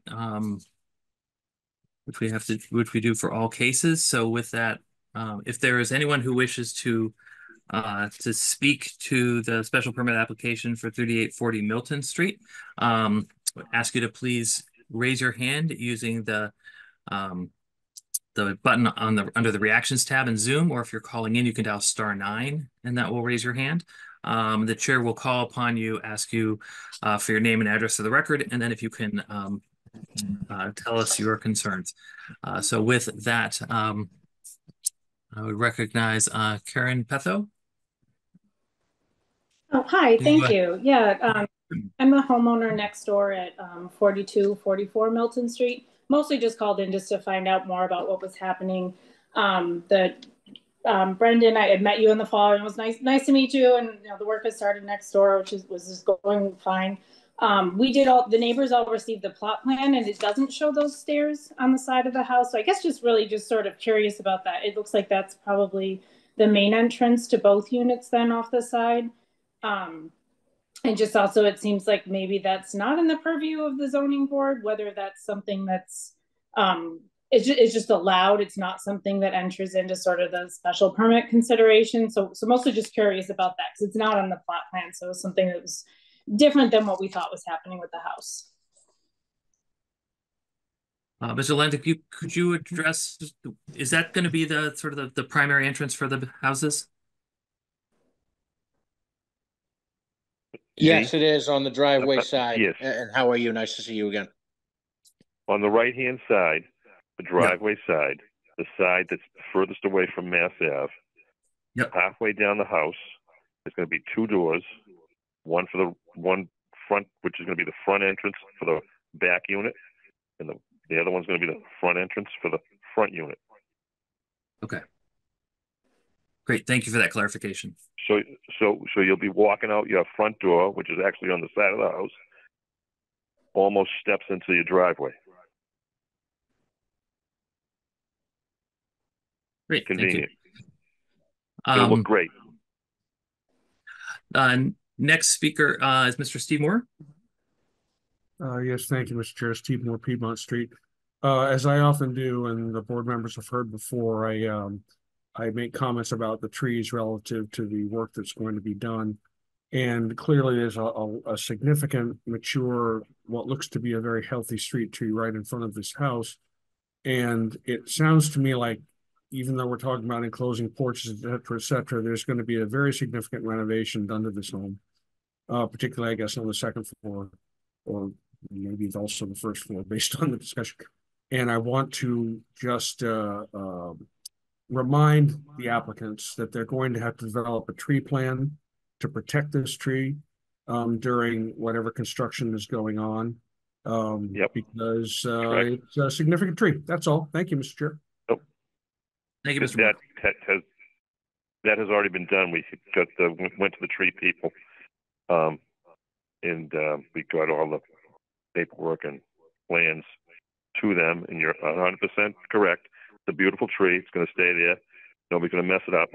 The only thing I'm worried about is all the water and sewer lines that you have to bring in. Sure. Thank you, Mr. Absolutely. That's good news. Thank you. Thank you, Mr. Moore. Are there any other members of the public who wish to address this hearing? Seeing none, I'll go ahead and close public comment for this hearing. So with that, the board has requested the applicant revise the site plan to make it coincide with the building plans that were submitted. And there were some suggestions from members of the board about some additional dimensions, if they could be added to the plan, to just sort of clarify exactly what it is that we're looking at. Were there any other things that the board had wished to see on this application? Mr. Chair. Seeing none, I would ask that, please, Sorry. Mr. Hawley. Yeah, quick on the plot plan, there is these blue cyan lines for in the existing, which probably is for a patio and a walkway. All that is gone, is the understanding now, because the proposed plot plan doesn't show the approach. At what point the driveway ends, that would help to clarify a few things. Just updating the proposed plot plan, the right, right. Not a problem. I will take care of that. These people that do the plot plans, they don't seem to be too interested in the driveways, but I will make sure that they do that. I was more interested in keeping the greens, as much green space as I can, and then do the driveway around the green space, opposed to putting a driveway in and hoping you have enough green space. Right. And these, a lot of these engineers or architects or surveyors kind of leave the driveway and green space up to someone other than themselves. And when we get into a meeting like yours and you're looking for all the answers, we look like idiots. No. Okay. Yeah. I mean, part of our concern too is that, the plans you submit have to be registered with the Registry of Deeds. And so we just want to make sure that they're accurate for everyone's sake. So. Okay. Great. Do you have a sense as to how much time you would need to revise those? End of the week. Noon. Because we could put, Colleen, what does our schedule look like for May 14? May 14th, we have, I believe we have 5 on that docket already. Okay. All right, so we would be looking at May 28th. We only have 1 for that date right now. Okay.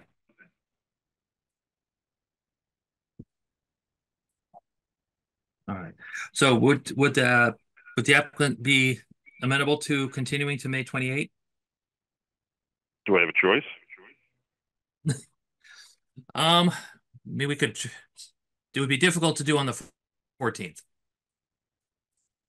Let me put it this way. Yep. You're the boss. Can I do some work with the exception of the front porch and the thing on the front? No, excuse me, the side? Yeah, and I can kind of. You would need to discuss that with the building inspector, but I think you can do any work that doesn't require the approval of the board. Oh, good, no problem. Okay, So I would confirm date? that with Mike Champa first. Okay. So it would be May 28th. All right. That's all right. Can I go on standby and go at the end of the night on the other day, or if I were to pass it in to you people ahead of time, and you can talk amongst yourselves and maybe not even need me? I guess I would ask the board, would the board be comfortable taking on a 6th case on May 14th, or would you prefer to cap it at 5 and proceed with the 28th? We'll pay extra. You could quadruple our salary and it wouldn't matter. As we are unpaid volunteers. I'd prefer to have it at 5 because we don't know how long it'll go. And then if it's just passing things in without the applicant present, that presents a problem as well. We're not, going to just want to sit there and look at stuff and then, have questions that can't be answered, which then would necessitate it being made a 6th hearing. And I just think that's beyond our sort of normal scope. And we do have 165 Franklin on that night, which has been historically a long hearing. No, that's very true too. And that's supposedly going to be our final one on that, so I think it is going to take us a bit. Okay. So with that, I would present a motion to continue the special permit hearing for 3840 Milton Street until Tuesday, May 28th, 2024 at 7:30 p.m. Okay, not a problem. The paperwork. Do you want me to pass it into the building department, Mr. Champa, yes, or do you want me to get it to you or get it to you some other way? No, if you can get it to Ms. Ralston at the building department, that'd be great. Okay, done deal. You guys have been very kind. All right, so we do need just a roll call vote of the board to approve the motion to continue. Mr. DuPont? Aye. Mr. Hanlon? Aye. Mr. Holly? Aye. Mr. Riccardelli? Aye. Ms. Hoffman? Aye. Mr. LeBlanc? And the chair votes aye. So we are continued on 3840 Milton Street until Tuesday, May 28th. My thanks to the applicants and to the residents for coming out this evening, and look forward to seeing you at the following hearing. Thank you. Thank you. With that, going back to our agenda, brings docket 3792 529 Summer Street. If I could go ahead and ask the applicants to go ahead and introduce themselves and tell us what they are looking to do. Hi, can you hear me okay? We can. Okay. My name is Lara Rubenstein. I'm the homeowner, and I'm here with Jenna Ellison, who's the architect from the construction company we're working with. We've been living here for about 7 years, and when we bought this house, we had no children, and now we have 2 young children, and we both mostly work from home, and we need some more space. So we are looking to do a first floor addition that basically adds a bedroom and a walk-in closet, and then modifies a pantry and bathroom that are already existing. Great. Thank you. Ms. Ellison, did you want to walk us through the plans? Sure, I'd be happy to. Do you want me to share my screen, or do you want to pull up? Colleen, do you mind giving her permission to share?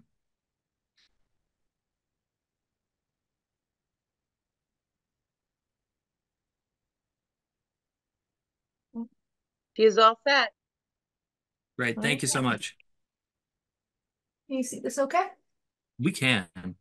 All right, so this is a site plan of their property right now. So they are at the corner of Summer Street and Sunset Road. So a pretty unique lot. The grade changes, I think about 7 feet from Summer Street around the corner to Sunset Road. In the back here, they have a fence along the sidewalk, that's about 5 feet. And then stairs that go down to about 5 feet below their first level. So there's a pretty big grade change here, and I'll pull up some pictures too that'll be more helpful. So essentially in this, where this patio is now, we're going to build a 1-story addition. And there is an existing addition on the back now that we're modifying, that Lara mentioned. And then we do have the requirements for open space still at the corner here. We're not touching the driveway, not making anything else impervious. So this is the Summer Street side here, and then the Sunset Road on the back here. This is the back patio. This is the existing house as it is now. We're removing these stairs and building the bedroom at the back here. And then so this is the proposed plan. So modifying the bathroom, changing the pantry, creating a hallway to the first floor bedroom with the closet. So the lot is currently existing non-conforming, and we're not proposing to go closer than 5 feet. So it's a pizza shape that we could build. So we're trying to be respectful of it and not go any closer than we really have to get in a reasonable sized bedroom for them. So these are the elevations here at the back. And let me open up the photos for you, because I think that will be helpful. So this is an aerial of their house now, so showing the sort of pie shape here at the corner. And then a few photos essentially from the Sunset Street here. So this is the existing space, and then we're going off the back corner there. We're still seeing the aerial view. Oops, I'm sorry. Let me see. Tell it how to share. Hold on.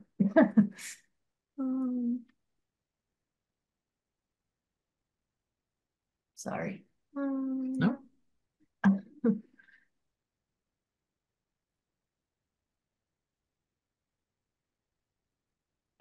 You see that okay? So there we go. Yeah, so the grade change is pretty significant. So as you go down to Summer Street, so essentially this is their first floor currently. Sorry, it's a little kind of an awkward picture, but oh, maybe that one shows it a little bit better. So as you go around the curve, you're at grade level here at their driveway, and as you go up, so they're sort of in like a little bowl here. That's the patio that we're trying to build over right now. And then as you can see, the neighbors have similar additions at the back there. I don't know if you can see that.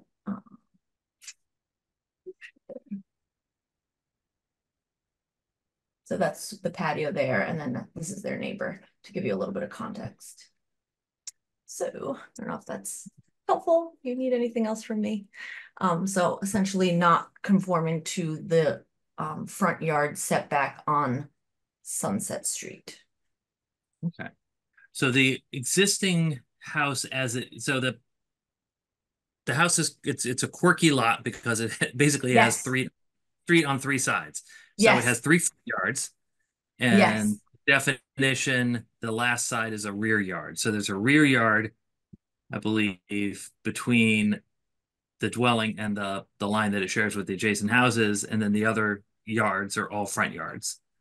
So the existing house appears to be non-conforming with regards to the front yard setback on Sunset Road and in the rear yard setback, but it is compliant with the front yard setback for Summer Street, but we're not doing anything in that direction. Is that correct? Correct.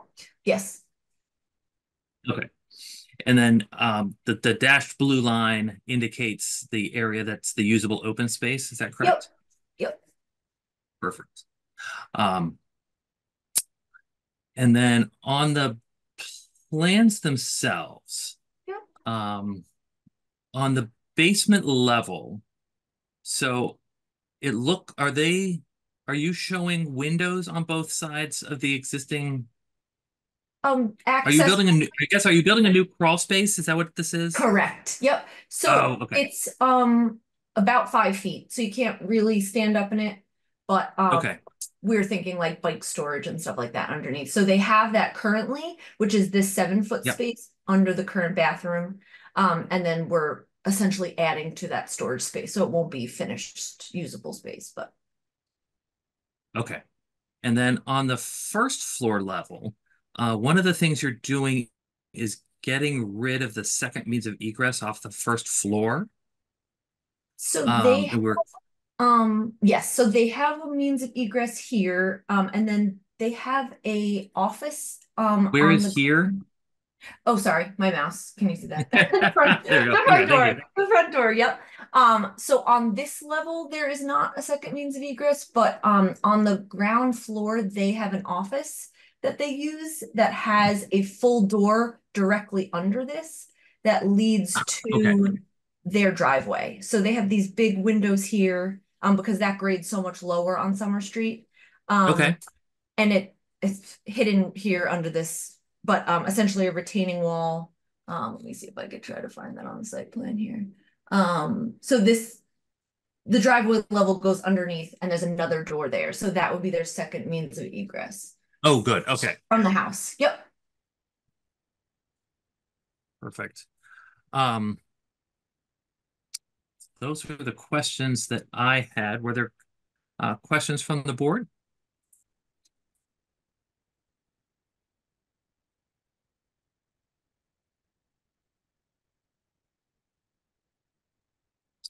Not seeing any. So this was submitted to the board as a variance request because of the location in the setback. But I wanted to pose a question to the board in this regard. So what is being requested is they're looking to extend the existing nonconformities on the property. So they have an existing nonconforming front yard for Sunset Road that they're looking to extend. And they have an existing rear yard setback nonconformity that they're looking to extend. And my understanding, and I would ask others to correct me if I'm wrong, is that under state law, the board is allowed to grant extensions of existing nonconformities as a special permit with a finding that it is not substantially more detrimental than the existing condition. I just wanted to see how the board felt about if that would apply in this case.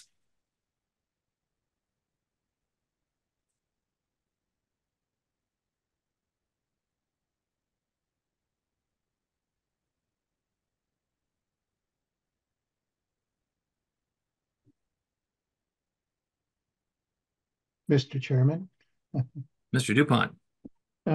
So are you suggesting that the existing dwelling is non-conforming and therefore the addition would be an extension of a non-conforming, and under 8.1.1, we could consider it? I think that was what the decision in Brookline, whose name I can't remember off the top of my head, that's what the courts have said, is that if you have a 1 and 2 family dwelling and you have an existing nonconformity, if you are intensifying the degree of nonconformity, you don't require a variance, but you can do it by special permit with a finding that it is not substantially more detrimental. I don't know. Mr. Hanlon, does that meet with your recollection? Yes, more or less. I think that the difficulty is when figuring out what is sort of a new nonconformity and what is an extension of an existing nonconformity is something about which there's quite a bit of difference of opinion. We generally have been fairly liberal about thinking that building out into a setback or something like that, if there's an existing nonconformity, we have been pretty liberal about that and used the special permit as much as we can. The treatises are not 100% in accordance with that. But that has been our practice, and this is sort of, developing it in the same way. So I'm not, I mean, normally if we're talking about the extension of a nonconformity, you start with a finding of the zoning inspector, of the building inspector, that tells us whether he finds that this is either a new nonconformity, an extension of an existing nonconformity, or sometimes an extension of an existing nonconformity that is so little that it is de minimis. And we don't have that here. And I think if we're going to be adventurous, that we probably ought to consult with the building inspector about that to get at least his view first as to what this is. Okay. I will say this is an unusual, because of the shape, in my view, primarily, but also maybe to some extent the change. This is a better case for a variance than many that we see. So. Great. Well, thank you very much for that. Are there any other questions from the board? Or else I'm going to proceed to public comment. Okay, so I will go ahead and open this hearing for public comment. We take public comment as it relates to the matter at hand. It should be directed to the board for the purpose of informing our decision. If you would like to address the board, and you can select the raise hand under the reactions tab in Zoom, or if you're on the phone, you could dial *9 to indicate you'd like to speak. We ask you to give your name and address for the record, and then provide us with your comments. Are there any members of the public attending this hearing who would like to address this hearing for 529 Summer Street?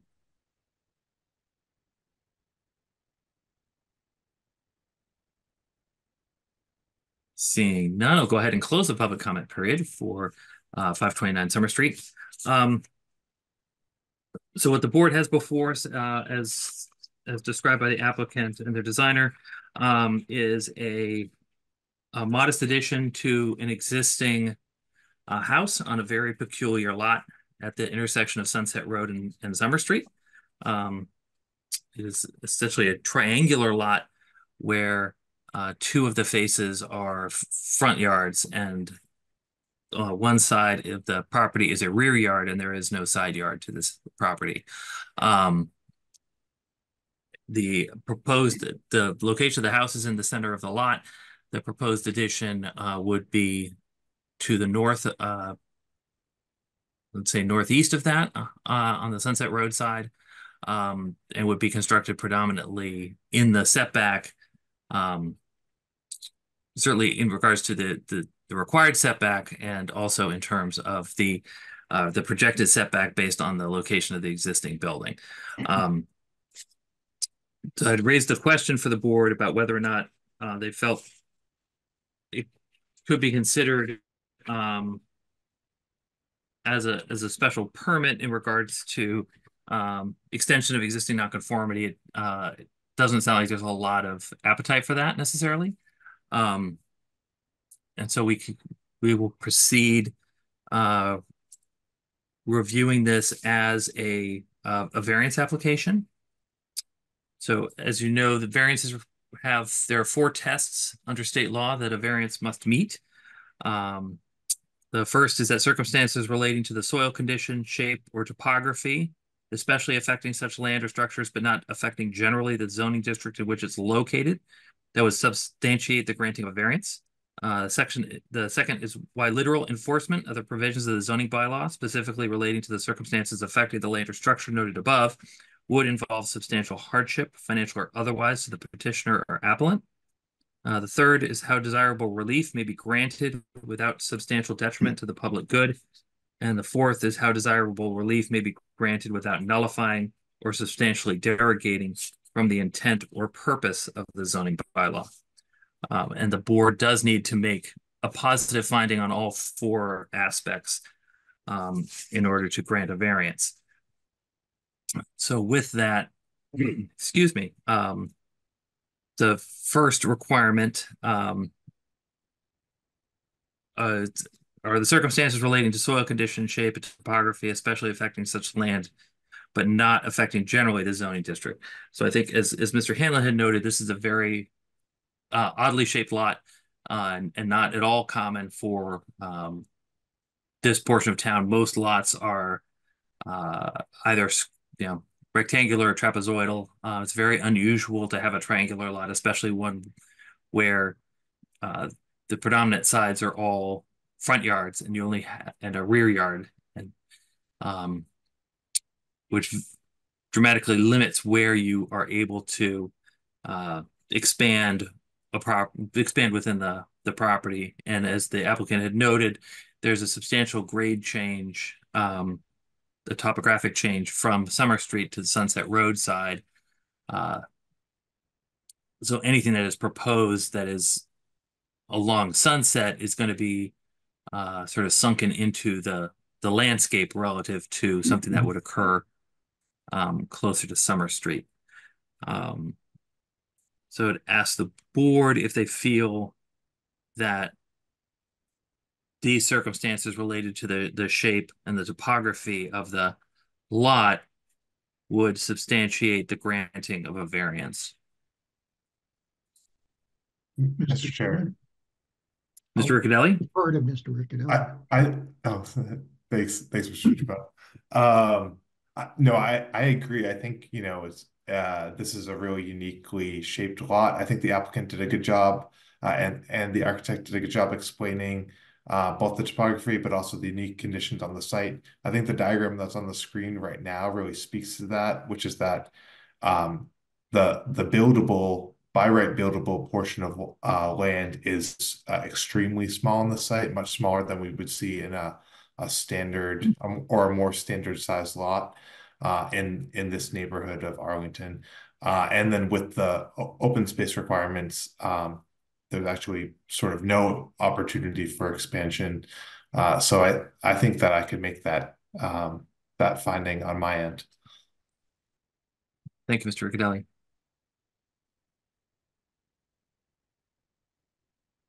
I guess I would ask if there are any members of the board who would not be able to make this finding.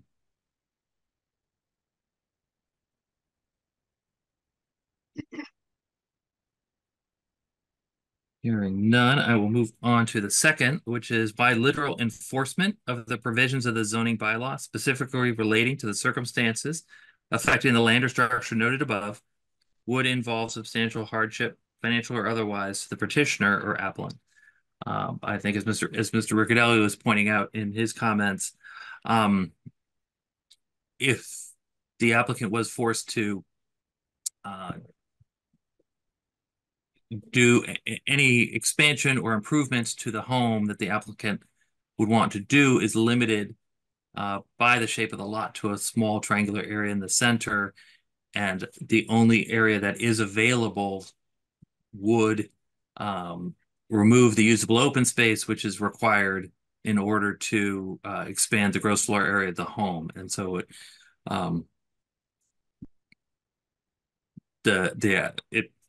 due to the shape of the lot, the applicant is unable to fully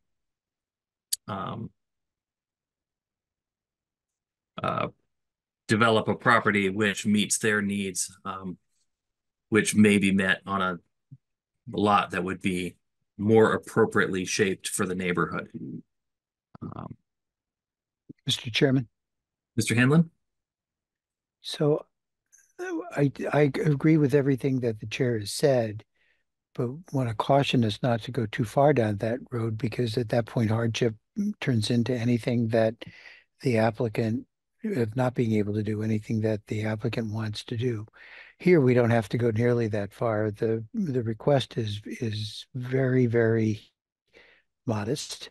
Not so modest as to be insignificant, but we also know that in this neighborhood and throughout Arlington, the pressure there is to sort of try to deal with today's housing market by expanding homes in Arlington.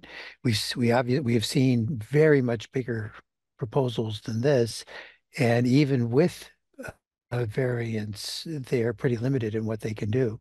And it seems to me that because what it is they want to do is so ordinary, it's the usual thing that people are doing. It seems to me that it rises to the level of a hardship. Thank you, Mr. Hanlon. Are there any members of the board who feel they would not be able to make a finding on this test?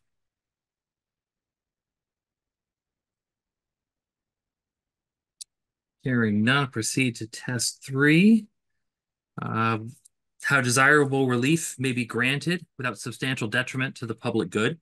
As I had sort of alluded to at the start, this is a very modest little addition. It is actually, because of the topography, it is actually much less apparent from the public way than it would be otherwise, where it really is tucked into the hillside. And I cannot see how its addition to this neighborhood would quantify as a substantial detriment. Are there any comments from the board?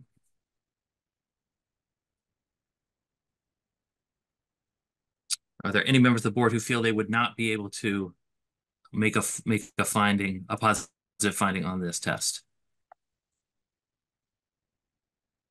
Hearing none, we'll go on to test 4, how desirable relief may be granted without nullifying or substantially derogating from the intent or purpose of the zoning bylaw.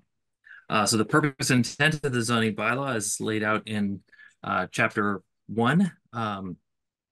Is a long list of various things, but it includes such things as preservation of open space, access to light and air, creation of accumulation of financial interest in the town, among other things. And I think that providing this would not affect any of those in any substantial fashion. Are there any comments from the board? Are there any members of the board who feel they would not be able to make a positive finding on this test? Okay.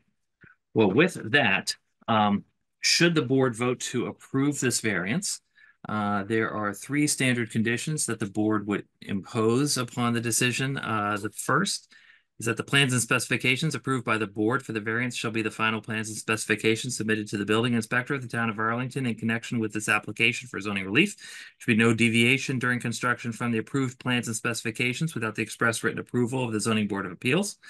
Number 2 is the building inspector is hereby notified they are to monitor the site and should proceed with appropriate enforcement procedures at any time they determine that violations are present.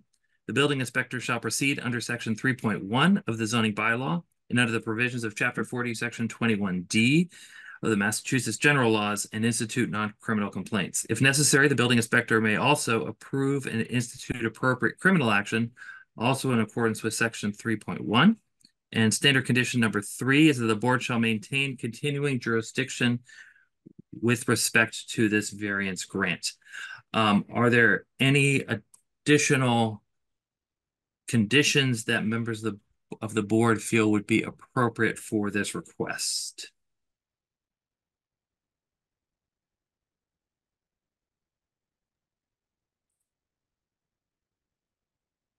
Seeing none.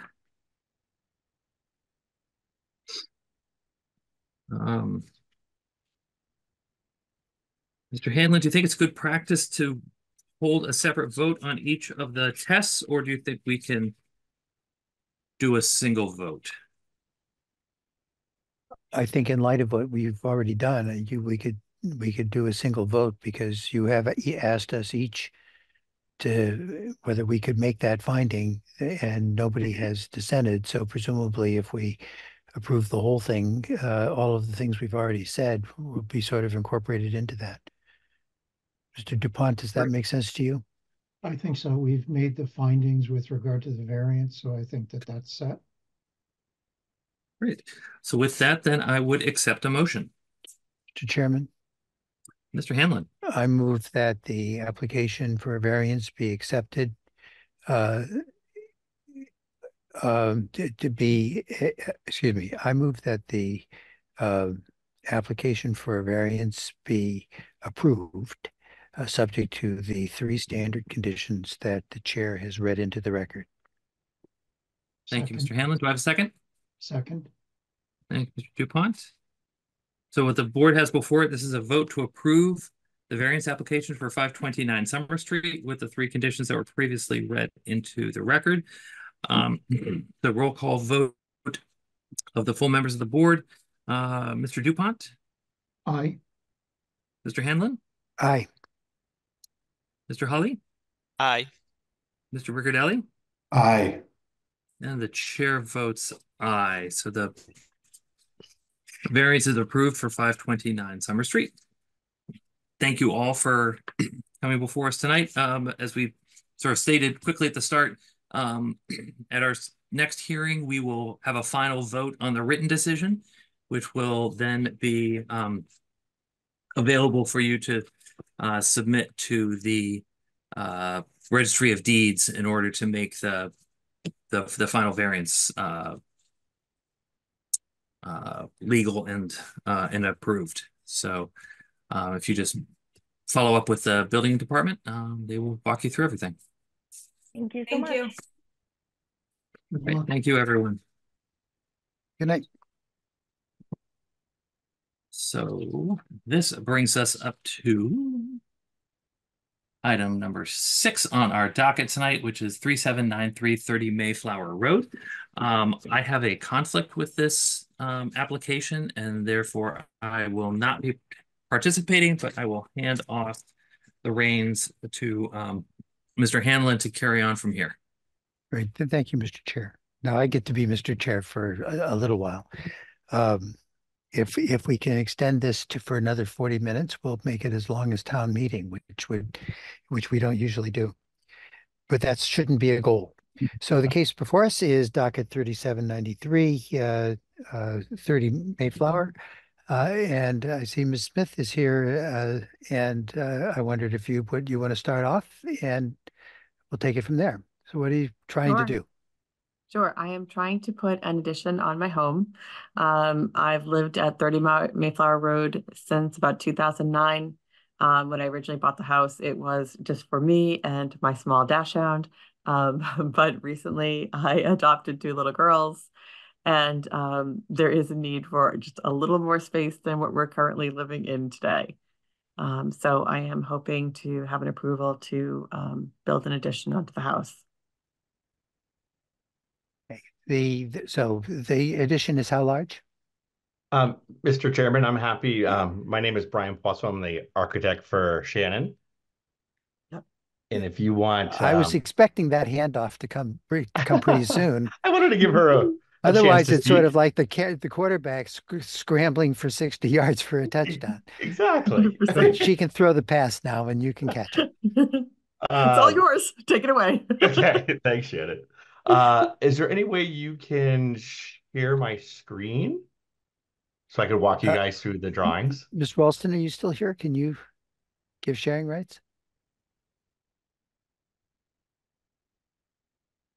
You are all set.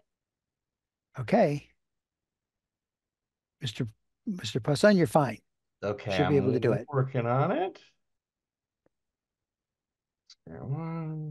Share. All right.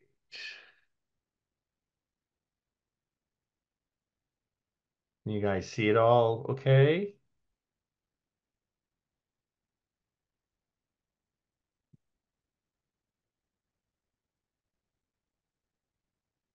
All right, there we go. Yes. So you can see the drawing set? Yes, Okay. we can. Perfect. So essentially we're seeking a special permit because we have a large addition that we're proposing in front of you. Essentially, we are increasing the square footage by about 990 square feet outside the existing footprint. So if you're looking at my screen, this is the existing plot plan. So the existing cape right now. We do have two front yards because we're on Mayflower, and then we also back up to Frontage Road. So looking at the proposed, we are existing non-conforming, but we are maintaining all of the existing current setbacks.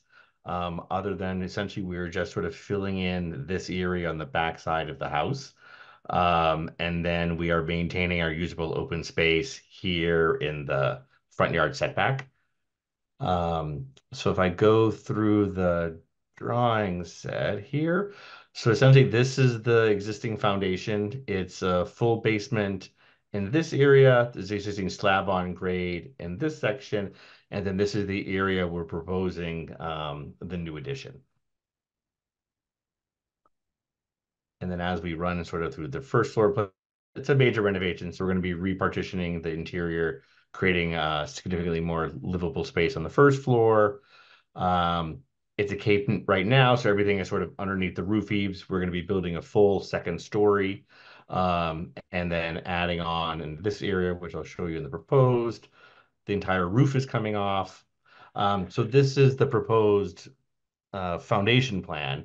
So the dark gray area is the existing houses is now. We're reusing this slab on grade and then creating a new full basement where the new addition is, coming out with egress stair and then adding a new rear deck. So that is the first floor plan, which is all common living area. And then the deck here, the bulkhead there. Once again, we have not changed the side setback on this side, or on the front. We're just really sort of infilling that piece here at the rear setback. The building itself is not going any further back into the rear, or the rear front yard setback on that side. This is the full second floor. We're creating 2 bedrooms for the girls, master suite, and a little study area. That is the 7-foot line in the usable attic.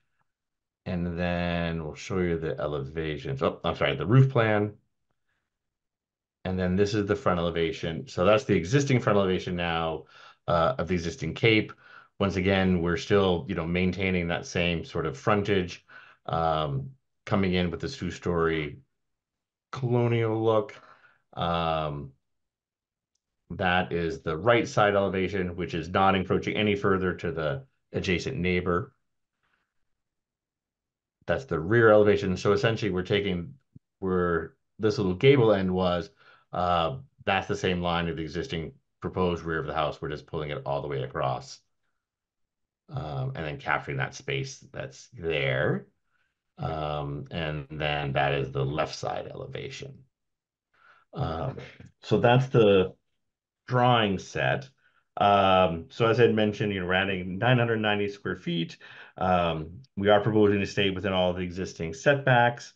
We are providing the required usable open space, and we believe the new design is in keeping with the neighborhood in both character and in setback. I know, let me go to the plot plan for a second, because this will come up, I'm sure. There is a large existing tree sort of sitting right where my little hand and my cursor is. It is our intention to leave it as is and not disturb it. We are going to either access the site on the right-hand side or from the rear to make sure we maintain that tree. We have not filed with the tree permit application, but that'll go part of the when we file the full building application. So I'm happy to answer any questions. So are there any questions from the board?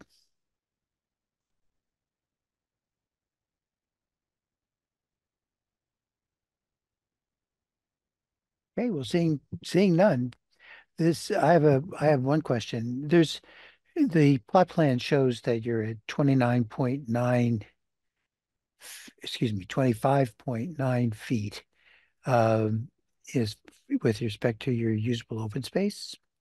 And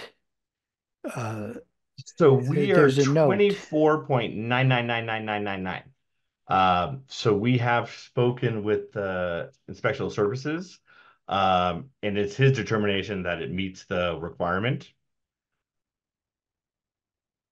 Okay, and now my understanding of this is that measurement is never all that exact, and Correct. in effect, it's probably true that if you measured this 20 times, you would get some maybe a little further away and some posing no questions at all. And it's his judgment really as to what that means. Exactly. Okay, so I think that that makes the difference with whether you comply with that usable open space or not. Okay, seeing no other comments from the board, if there still are none, then this is a public hearing. The chair, the real chair, read out lots of rules for how to participate at a public hearing. And I assume that we'll all follow those rules. So the public hearing is now open. And I wonder if there is anybody here who wishes to address this application. Going once, going twice. Mr. Chairman. I don't know. It's not a good idea. We did have 2 letters of support Yes. submitted by butters, and those are part of the application package that was submitted. That's right. And I would have mentioned those in any event, but now you've done it. Now 2 I've of the done it. neighbors and both of them in similar language have endorsed this application and say it will be a great addition to the neighborhood. Okay, so if there's no one who wishes to address the application, this is we'll close the public comment period. What we have before us is basically a straightforward application for a large addition. The standards that we have to apply are the standards that are ordinary for large additions.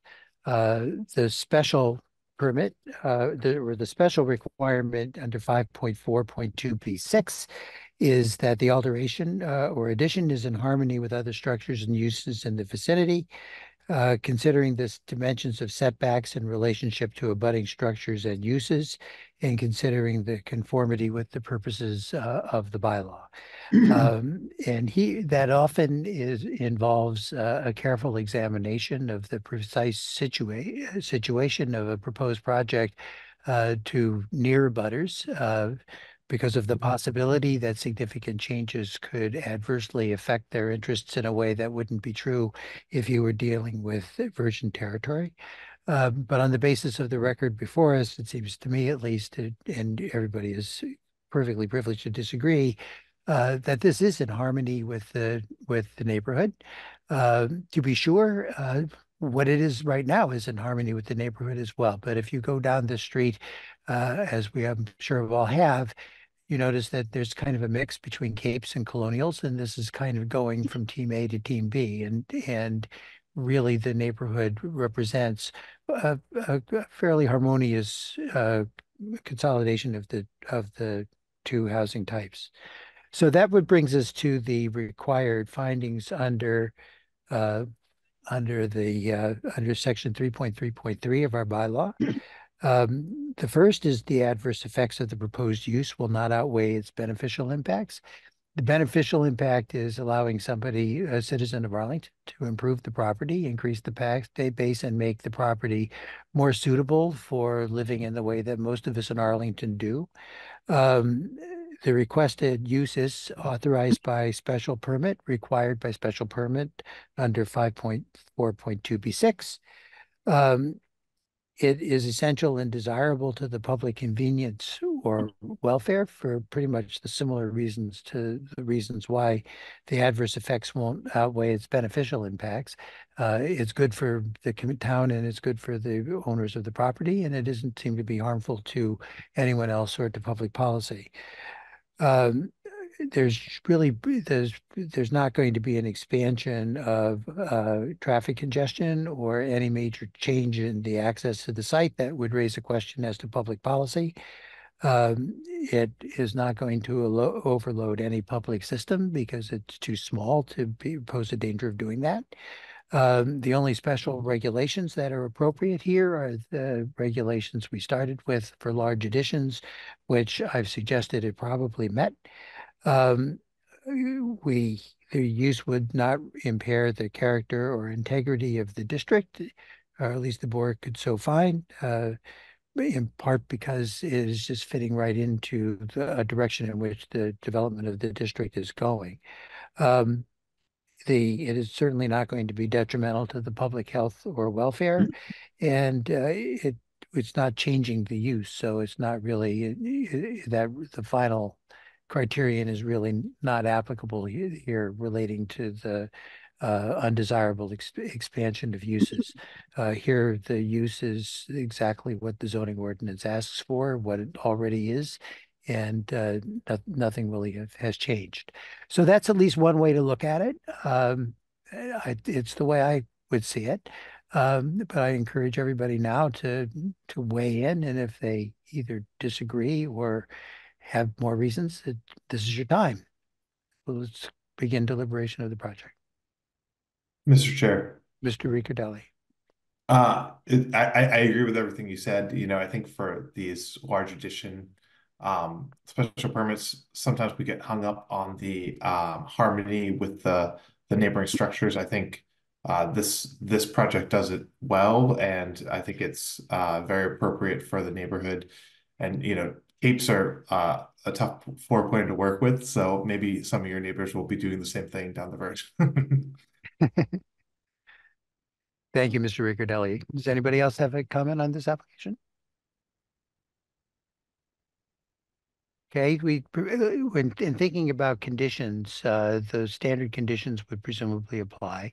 I'd like to propose a condition that we sometimes have here, which the applicant is to provide a certified site plan indicating and dimensioning the areas of the existing and proposed site that comply with the requirements for usable open space as indicated in Section 2 of the zoning bylaw of the town of Arlington to the Inspectional Services Department for review and approval. This is really basically a matter of writing down what we already discussed. It is the view of inspectional services that that the measurements that have been taken have been enough, and that it does establish that the usable open space is the appropriate size. I don't think that we can make that finding based on a record that just says it's 2.9. But Mr. Champa has already signaled where he's willing to go. And it's just important, I think, to formally tee this up and have him make a formal determination at the building permit stage. And so that's what the purpose of that condition is. That'd be fine. All right, at this point, if there's no further discussion, the chair will entertain a motion. Mr. Chairman. Mr. DuPont. I would like to move that the application be approved subject to the 3 standard conditions as well as the additional condition you just cited with regard to submission of the certified site plan regarding usable open space.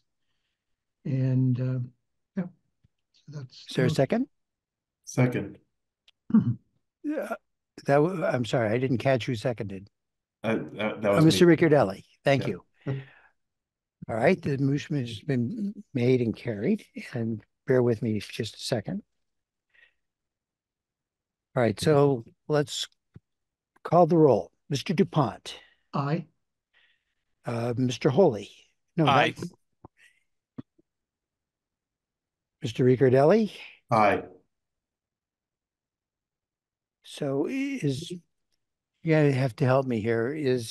We've got four, and I'm not quite sure. Is it Mr. LeBlanc who is participating in this hearing, or Ms. Hoffman? I'm happy to vote. Okay, you can vote. And Aye. I'll vote too. So the motion carries unanimously. Thank you very much. Great. Thank you, guys. And thank you, Mr. Poisson. And good luck. Thank you. Thank you, Ms. Smith. Good night. Good night.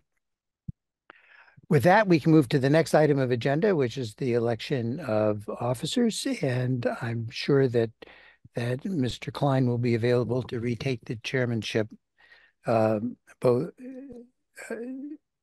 right now and my hope is for the year to come.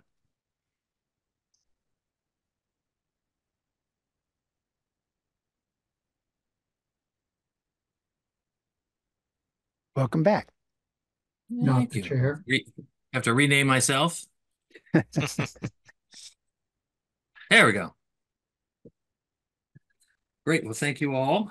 So we're now returning to item 2 on our agenda, the election of officers. This is something the board does at its second meeting of April every year. As the board is constituted, we have 2 elected positions. One is the position of chair, one is the position of vice chair. The board also has a position of clerk, which Ms. Ralston serves as our zoning assistant. I had mentioned to the board previously that my intent with the board is not to reign supreme for all eternity, but that I think it's good to have some turnover in the leadership. In talking with Mr. DuPont the other day, just realizing how long I've actually been on the board. It's quite a substantial amount of time. It's been my great pleasure to serve as chair of this board. And I would not leave the board rudderless, but if there are others who are interested in moving up and taking on the role of chair, I would certainly step aside and allow that to go forward. So with that, I would ask if there are any nominations for chair. Mr. Chairman, Mr. DuPont? I would nominate Christian Klein for the position of chair.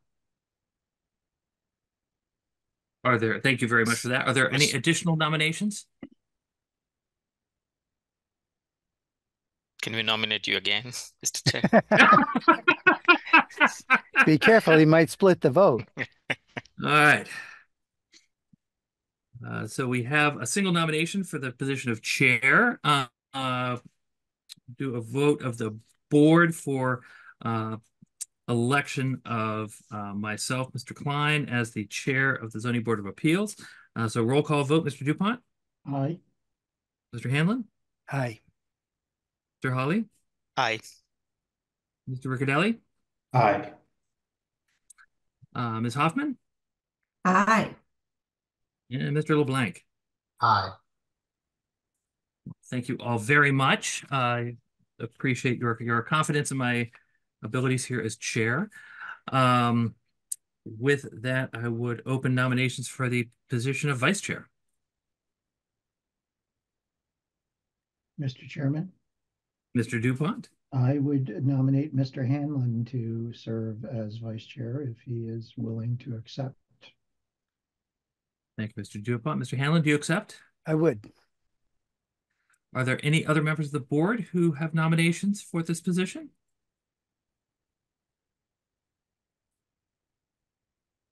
Seeing none, we have election for the position of vice chair. So those in favor of Mr. Hanlon will do a roll call vote. Mr. DuPont? Aye. Mr. Hawley? Aye. Mr. Riccadelli? Mr. Aye. Aye. Ms. Hoffman? Aye. Mr. LeBlanc? Aye. Chair votes aye. And Mr. Hanlon? Thank you. I'll vote aye. All right. So we have a new slate of officers who look remarkably similar to the current slate of officers, which is great. Mr. Chair, Mr. Moore? can I make a brief comment? Certainly.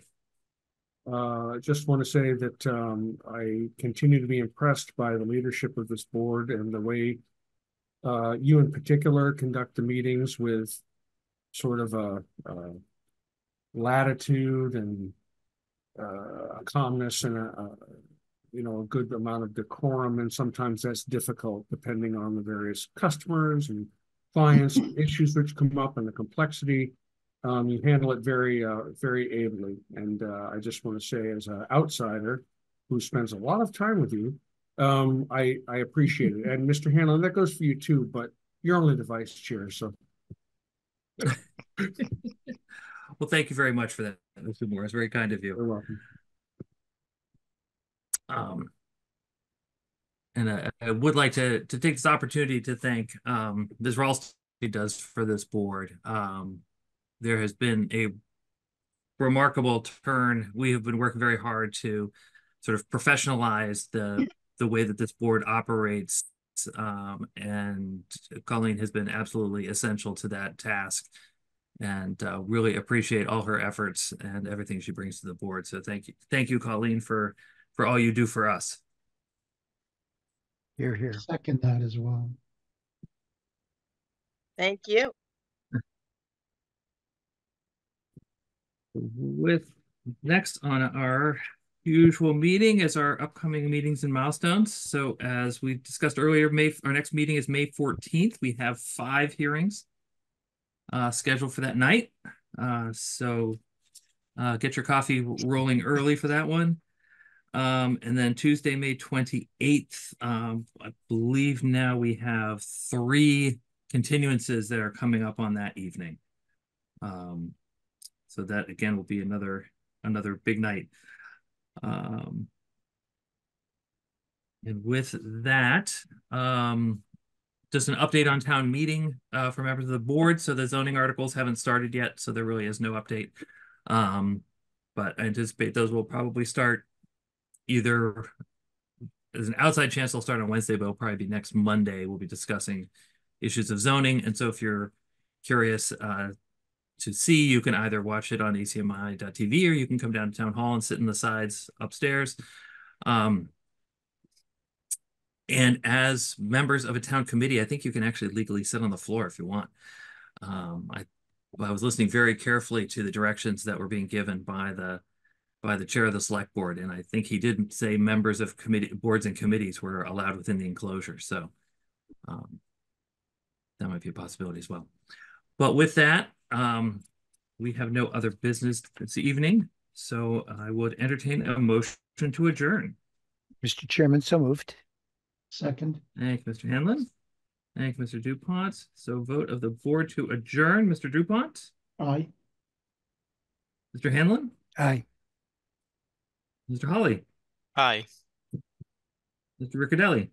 Aye. Ms. Hoffman? Aye. Mr. LeBlanc? Aye. And the chair votes aye. The board is adjourned. Thank you all very much. Thank you. Good night, Enjoy the everyone. rest of your Everyone. evening, and we'll see you in a couple weeks. See you in a couple weeks. ACMi productions are only made possible with your support. Visit patreon.com/ACMi to learn how you can help.